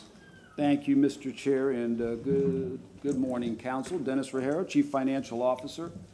I'll begin with 6, 7, and 8, as we just discussed. These are 3 reimbursement resolutions for water, wastewater, stormwater, and various general fund capital improvement projects. We provided staff reports, of course, but I'd like to give a brief introduction before we bring up our bond counsel, Mr. Steve Miller, whom I think everybody has met, to go over why we think these are a good idea and how we've had a great deal of success with these types of resolutions in the past. First, Council approved these projects, of course, last month as part of the Capital Improvement Program, and we're not asking Council to approve any debt at this time. That will come later, as we've explained, with the typical in-depth presentation by the applicable departments, my team, both internal and external, but we are asking Council to consider debt service as part of the funding strategy for these items. A recent example of this, as some of us have discussed a couple of weeks ago, Council approved a $55 million stormwater item predicated on one of these reimbursements, particularly and generally predicated on the eventual issuance of debt service. We have briefed most of you. Thank you again for your time and interest. And having said that, if I may, I'll turn it over to Mr. Miller.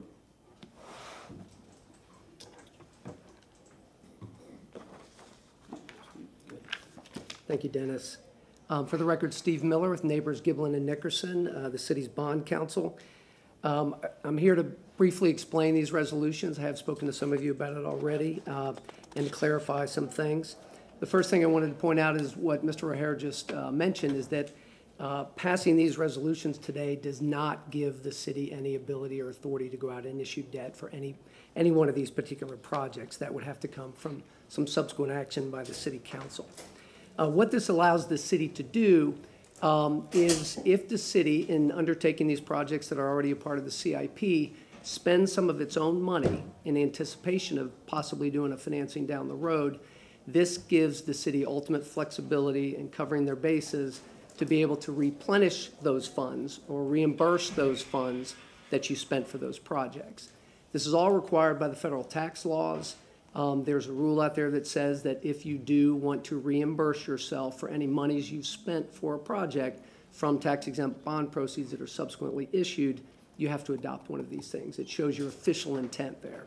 So this is really just an insurance policy giving you guys, ultimate flexibility in how you want to pay for these projects, financing some, paying as you go with some, financing all. But those are all decisions for the city council to make down the road. If administration subsequently decides that there's a project or 2 or 3 or whatever combination that they want to go out and finance with tax-exempt bond proceeds, they would come back to you with another resolution, a lot of specifics, how much we're talking about, which projects, what's the funding source, the structure, et cetera, et cetera. So I just want to make it clear that adopting these today does not commit you to issuing any debt in the future. And I also want to point out, the city's been great at doing this over the last several years. They've been very proactive. They've taken the initiative to do this so they don't get themselves in a bind or in trouble with any of the tax rules. I've got several clients that are not as proactive as the city. Have one not too long ago that purchased a piece of land with their own money, $5 million.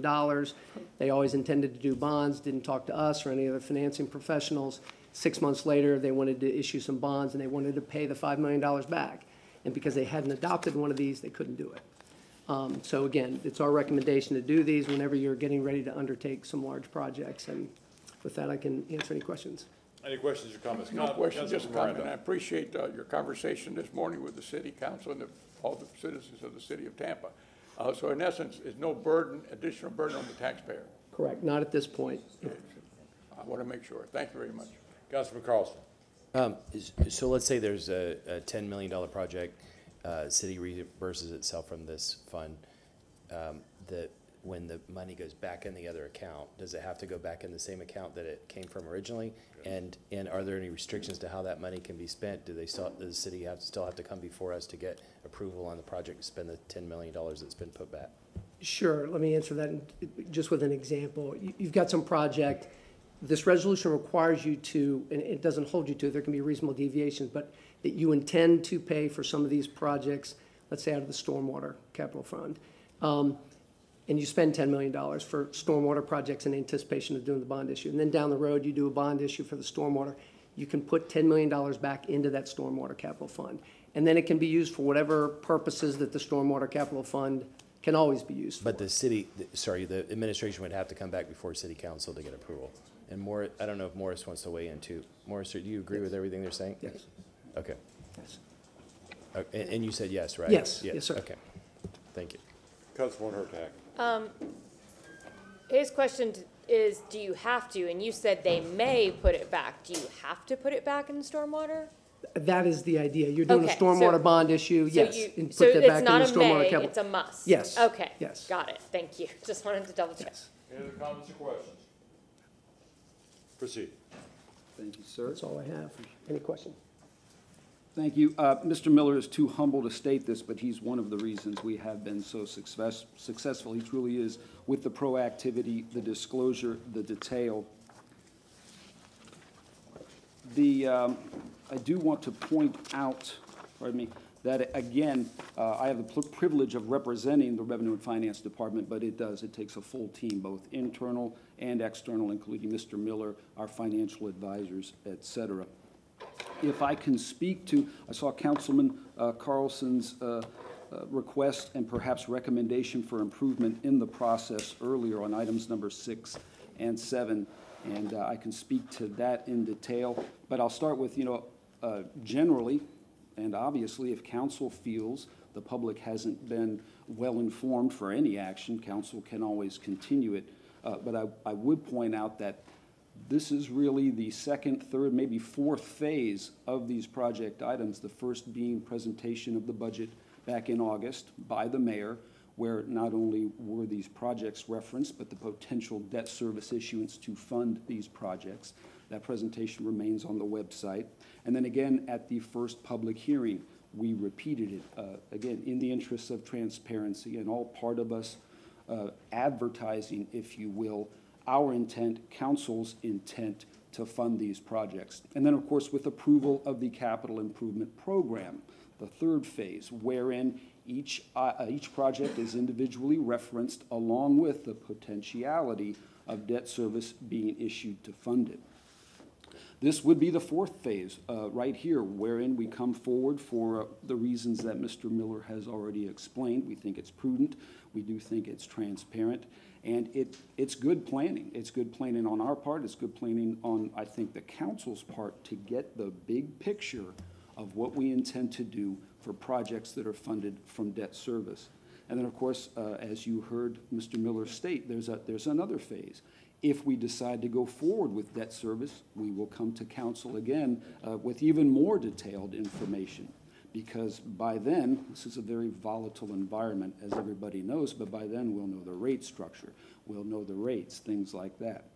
And then Subsequent to that, another opportunity for council and public scrutiny where we let the contracts.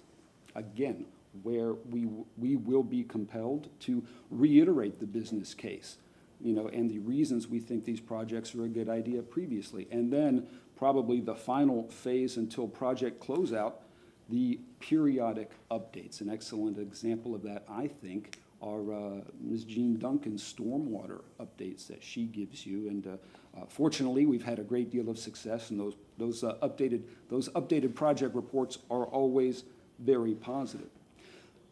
Speaking to the inclusion of the dollar amount in the resolution title, that is typical for a reimbursement resolution in localities, because particularly we are not asking for debt service or any expenditure. However, I can certainly see how that might be an opportunity for continuous improvement if council and the administration feels that that is another mechanism to inform the public of what's going on. So from the Revenue and Finance Chief Financial Officer perspective, that seems like a very reasonable addition, as long as, and I'll defer to legal, as long as there's no legal prohibition against including the dollar amount. Any comments or questions?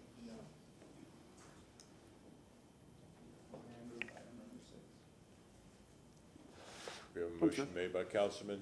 No, and we can't include it, the only thing that we probably want to make clear in the title is that because these reimbursement resolutions are not authorizing the issuance of debt, that we make it clear that that's the contemplated in the future action that potentially may happen and how the money will be paid.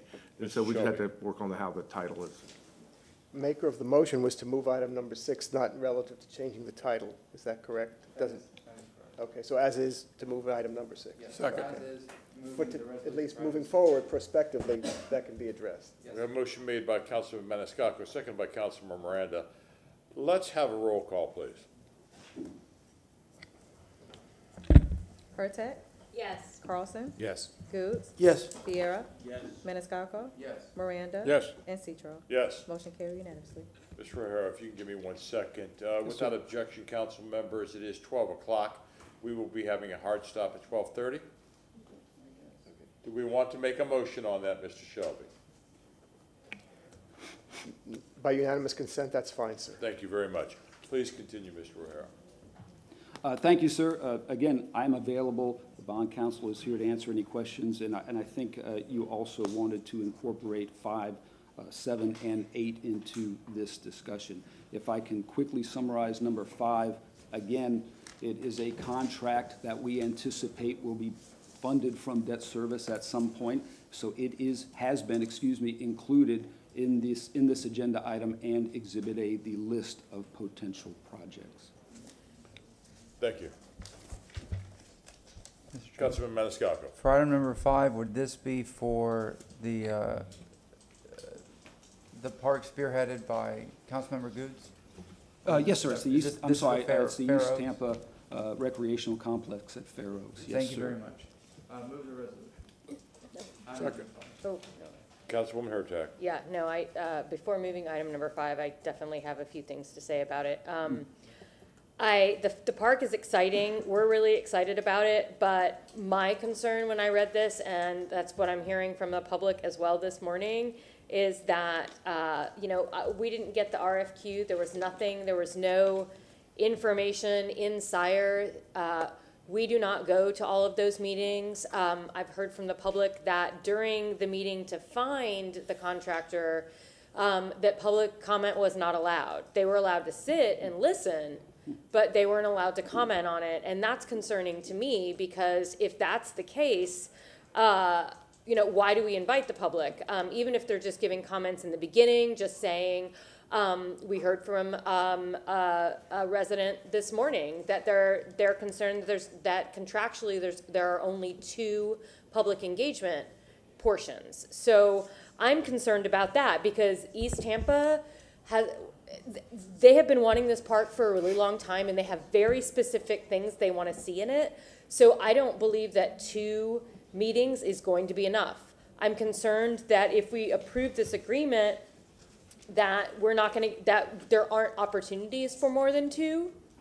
I'm also concerned because this is the initial design and build, and we don't have a max amount. How much money are we spending on this? The community's concerned. I do understand from comment from my planning meeting for this meeting that that we will know about 90% into this particular process what the total cost will be, and that they've said that they'll stick within $40 million, but how do we know that? I know it still has to come back in front of us before that's approved, but the community wants to know about that. They're also very concerned about MBE percentages, and while we have that with this particular part of the design portion, what about the build portion? So the community still has a lot of questions about this, as do I. I don't know if any other council members do. I have a few questions. Councilman Goode, thank you're you. recognized. I don't know where the at Fair Oaks has been coming from. I've never talked about that. I've always said East Tampa Regional Complex, so I don't know where the at Fair Oaks has come into play. But we can X that right now because you have 7 different communities over there. And I don't want one portion taking sole control of an area. That area is not called Fair Oaks, only that building is called Fair Oaks. So you make that clear, only that building. That pond is not called Fair Oaks, and that penny saver ain't called Fair Oaks. So I don't know who came up with the idea that had at Fair Oaks, because I've had more community engagement than anybody.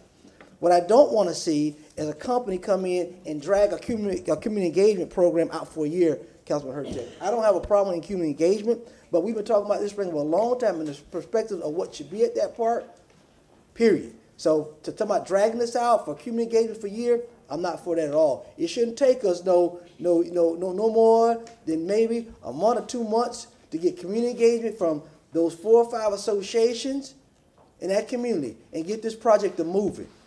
And that's what the people want to understand. When will it be built? Not 3 and 4 years down the road. How fast can we build it? Build it with a cost effective and efficiency. You know, there's no pool going inside that project.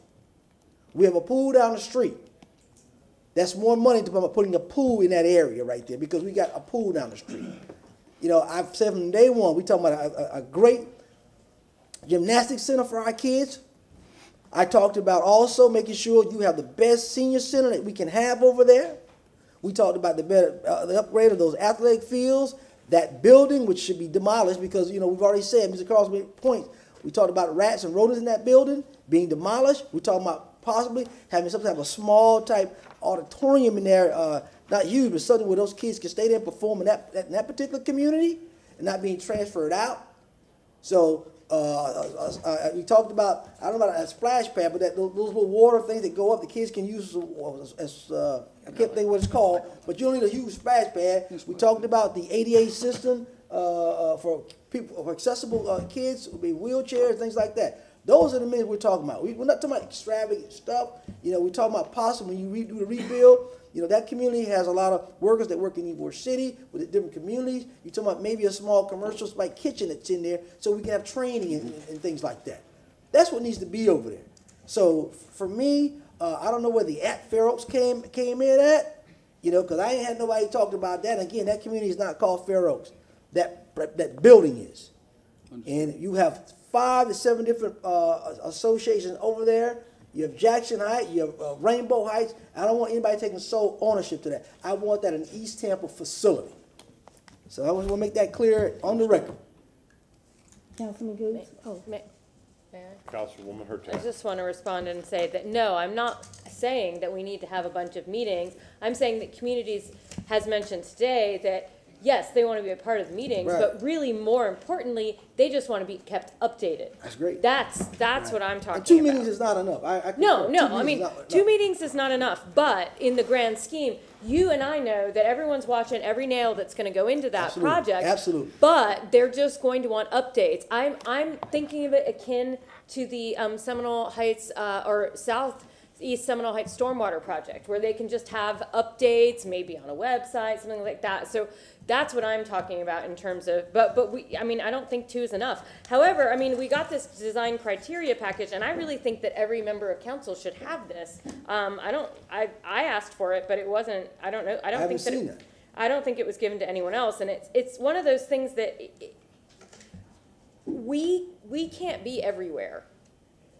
We can't go to every single meeting. We can't go to, I understand a fair amount of work has been done in the community already about this, but we didn't get any background in this item number that I would have liked to have had.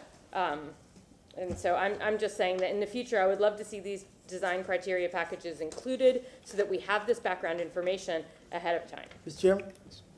Councilman Good. We talked about that 71% county yesterday, and I thought about that last night, and I want to make sure if the developer, design build, scans is talking about 71%, that it's 71% throughout this project, and even when you go to the construction side, making sure those numbers are there. Because what I don't want to hear that we're building a project, a major mega project in the community, and yet those numbers dwindle. I want to make sure those numbers stay where they need to be. I understand that scans have got the contract, they edged everyone else out because there were two minority contractors that were at the table. But my understanding is SCANSA edged them out because SCANSA said they could do the public engagement and they could have the project built much faster and could get the materials faster than some of the others who were bidding for the job. That was my understanding. Yeah, So I'll sit back. I see Brad has gotten up. Miss Wynn is there, and we'll undertake the comments. But I just want to make sure so you know where this councilman is coming from. From day one, I talked about what needed to be, what should be, what has to be, and now we're kind of getting these little deviations in the middle. We can't deviate from what the goal is. The goal is to have the best project we can have on East Tampa with the numbers. We talked about a few names as far as maybe some buildings and things over there. You could still have a name up there, but then you have Mr. Gambrell, Mr. Miranda, who's probably the second longest employee of the city, besides Mary Bryan, who's number one. Mr. Gambrell worked at Parks and Rec for almost 48 years, 47 years. And then Mr. Maniscalco talked about Mr. White, a lot of historical things. So I'm hoping that we talk about historical folks in that community also when we look at some names on some benches or whatever. So I just want to make sure that we gather it all together with the engagement, but making sure we can move this project fast. Because what people don't always see is we moving hand on a steamroller speed and saying how fast we're going to get this one built. Ms. Wynn? Ms. Wynn, you are recognized. Yes, Osea Wynn, Administrator of Neighborhood and Community Affairs. But Council, I come before you this morning as the executive sponsor for the East Tampa Rec Center. And I have the owner of the project, Director Sharisha Hills. And we both, we hear you loud and clear. We have heard you loud and clear.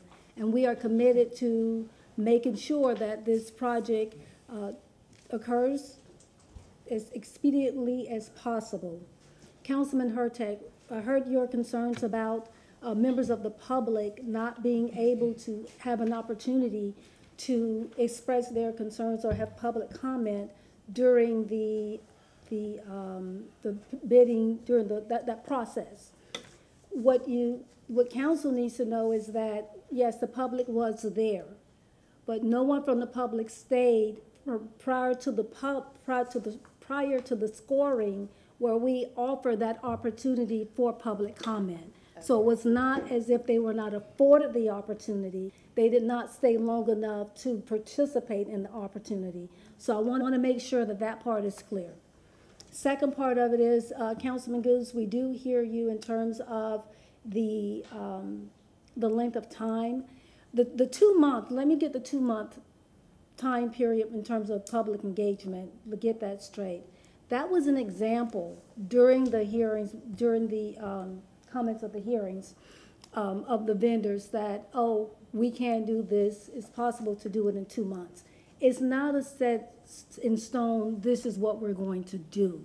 It was an example that they said during the process that if needed, we could do that. We had some very spirited discussions to 2019 early on where we heard a lot of what the community wanted. We took that feedback, we developed some draft plans. So the beauty of that is that we're not starting from a blank canvas. We kind of know what's needed already. However, we do understand that going forward, we still need to get some community input. We have onboarded someone to assist in community engagement that meets our BBE numbers. So I just offer to you, give us an opportunity. We hear you. Give us an opportunity to make this work and come back and present before you information, update you so that, and then as you're hearing things from the public, you have 2-point people that you can come to. I'm the executive sponsor. Sharisha is the owner. You have 2 people you can direct your questions and concerns to, and we can get you the information that's needed so that you can satisfy your constituents. Ms. Hills, is there anything you want to add to this? I see you jumped up and you're standing there. Because we're a duo. She has my back. That's why she jumped You guys up. are the powerhouse. Trisha Hills, Director of Parks and Recreation. No, I don't have anything to add. I jumped up when she said the face, so I was just gonna put the face with the name. So I'm the face/owner, but, Who doesn't know who you are? there's a lot of people that don't. I don't know who you are. You don't know? Okay. But you're on my list. We'll settle it on the We court. have You'll know me after that. We have a motion made by Councilman Maniscalco, seconded by Councilman Carlson. Any further and final discussions? Councilwoman Hurtak. I just wanted to say thank you for that, and I'm noting that, and we will absolutely stay in touch on the Thank you. project. So Thank thank you you. very much. I do want you to have a quick conversation with Miss Hewitt as she leaves, because she does not seem to think that, she said, she seemed to indicate that there was no chance, or she did not know about the chance to comment. So let's correct that for future projects and programs. So Absolutely. I do appreciate it. Yeah, we're all always learning and all always improving, so thank you very much. And Chairman Citro, is there an opportunity for me just to introduce the 2 of our BBEs that will be serving point on the project or not? Yes, ma'am. Because you. you asked so nicely. Yes, ma'am. Thank you. Good morning, everybody. I'm Kim Jackson. I'm with KVJ INC PR. I'll be handling all of the community engagement and public relations. And we have Harry Howard, who will be our architect as lead point on this project. Are there any questions? I've heard quite a few things. Well, we've never had, I've done presentations. I did Julian B. Lane's community outreach, and we didn't have public people there. And one of the things that I did find during our project, we had people walking in and hey to people they didn't know, and it's very distracting when you're doing a presentation.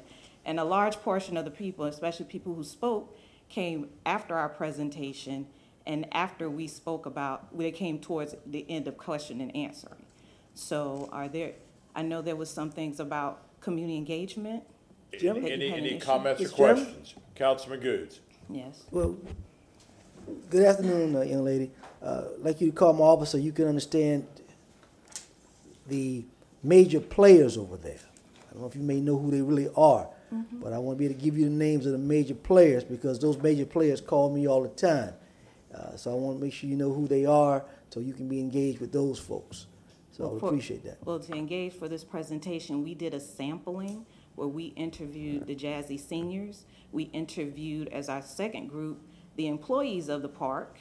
And then as our third group, we interviewed the young kids that were between 11 and 14. They actually use the park every day.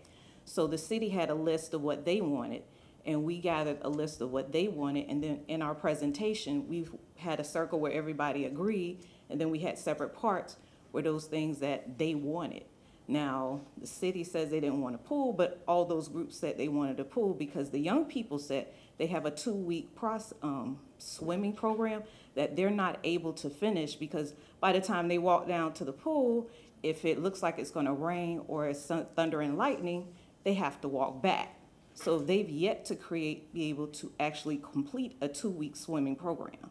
So them, the seniors, and the park staff was saying something about having a pool.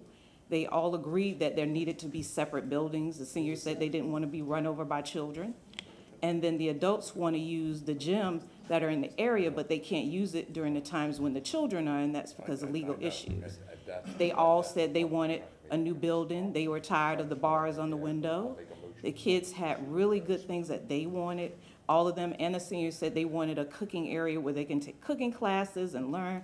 Kids said they wanted a STEM room, they wanted a gaming room, they wanted to do Fair Oaks merchandise because they call it Fair Oaks Park.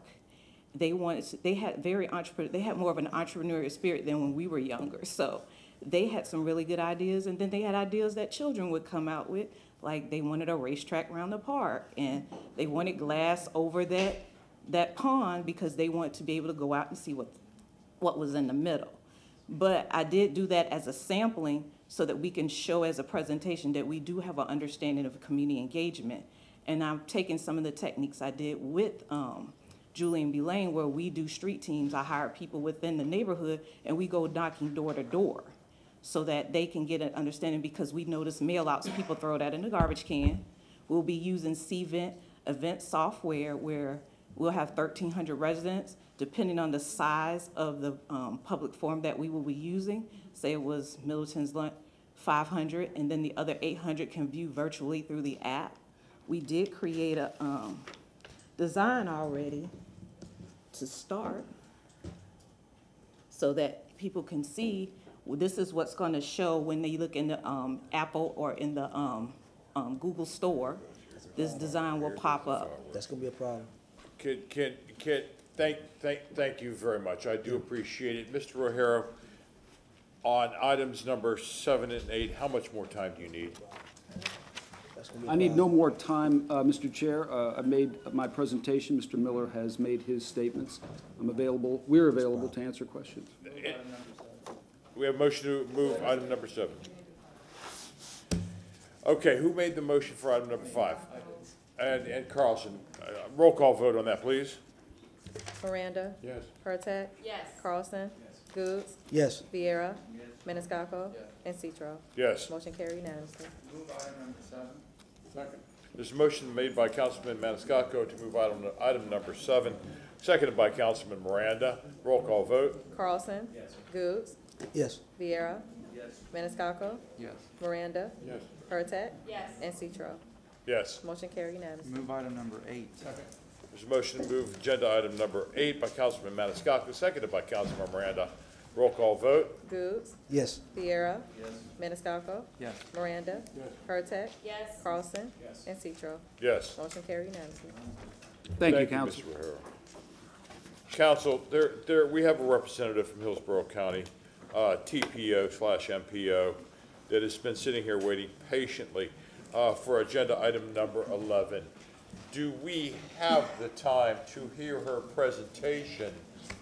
I would rather her state now, but if it's going to run long, we have to break at 12:30 because we have to be back at 1:30. Councilman Vieira. Thank you very much. We can hear Ms. Alden, who is a wonderful person, but we would have to limit comments, et cetera, and expedite it. I think we can get it done in 10 minutes, frankly. I need to leave here by 4:50 today. Me too. Yeah. Well, that's the point I was trying to make earlier. There's times certain things that we can't do because we don't know how conversation runs. All right, if we're leaving the room, can we leave room quietly, please?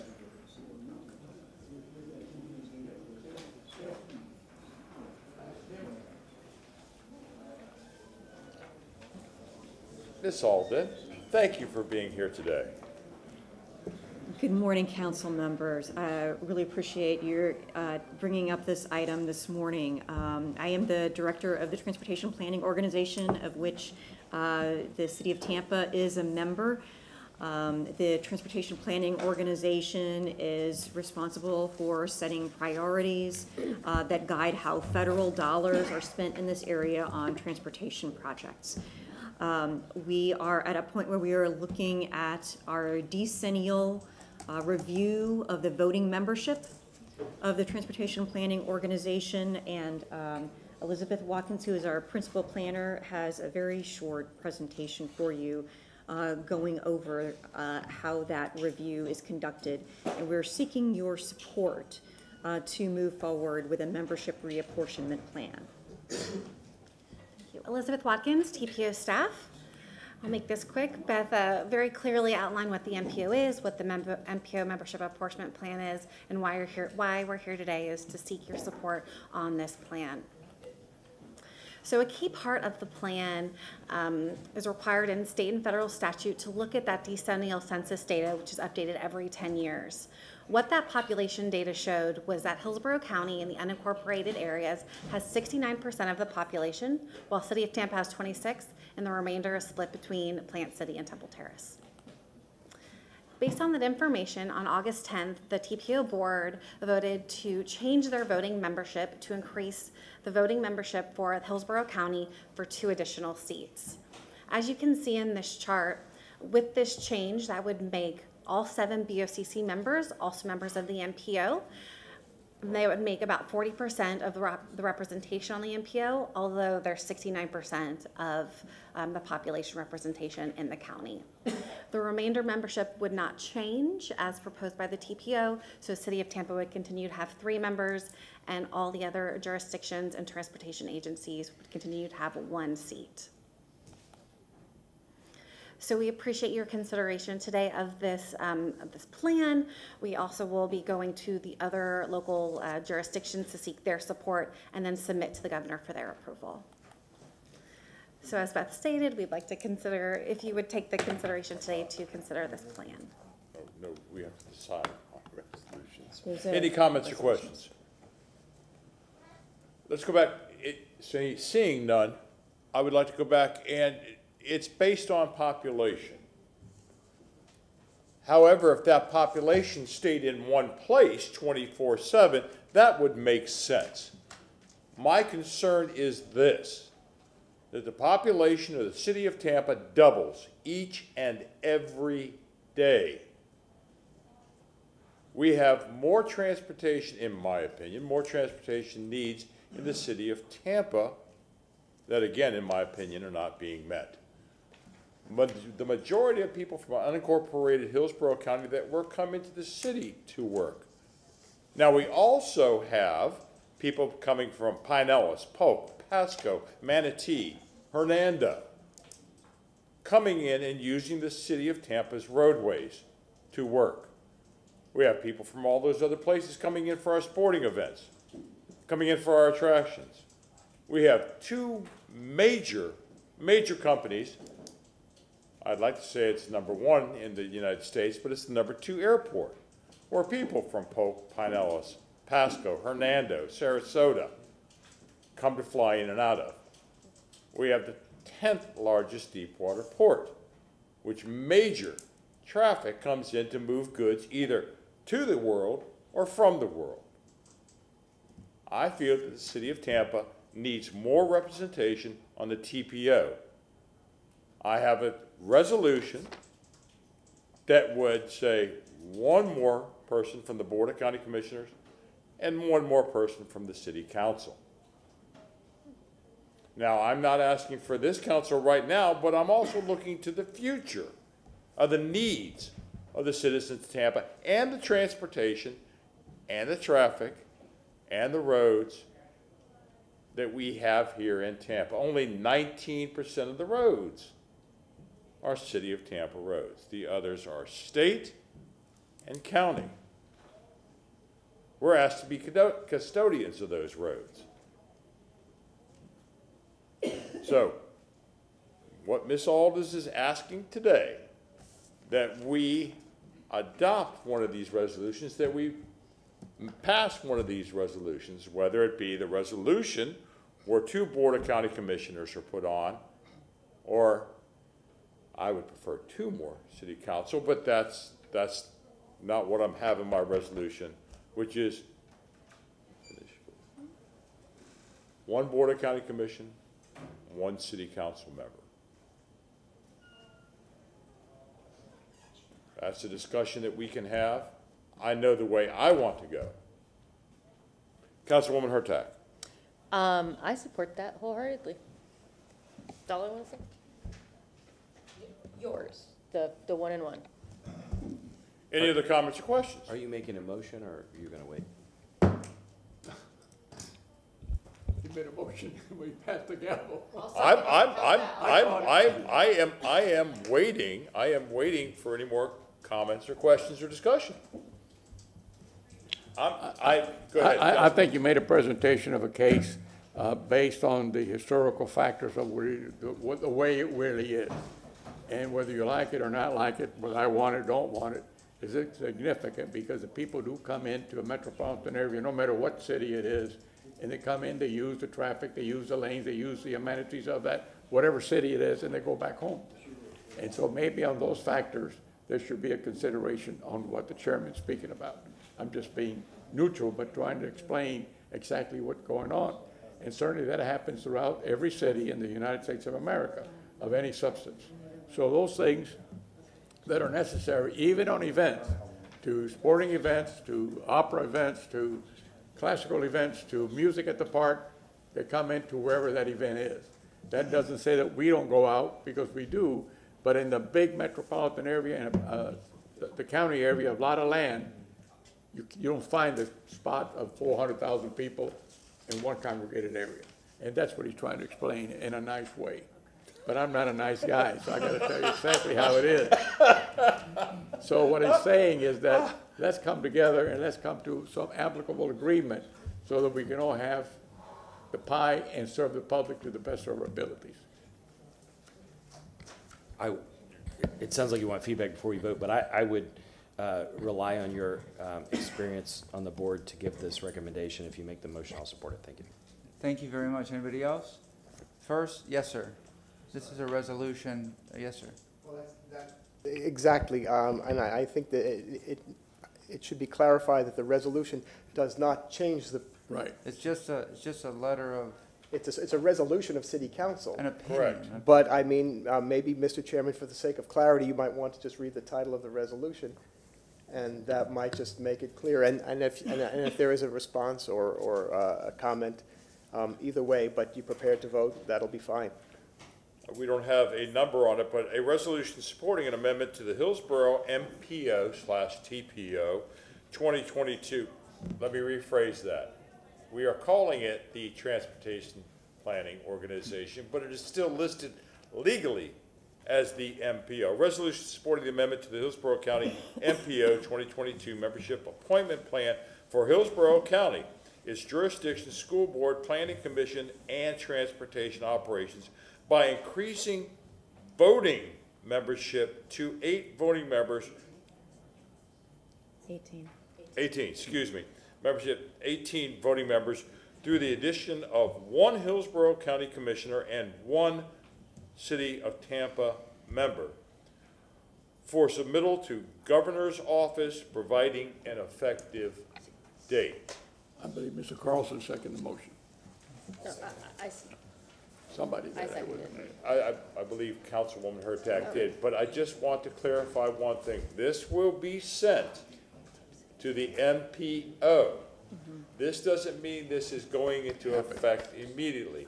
This is the city council, all 7 of us, recommendation to the MPO.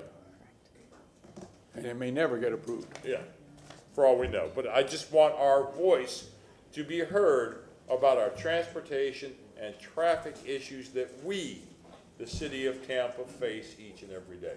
Thank you, Mr. Chair.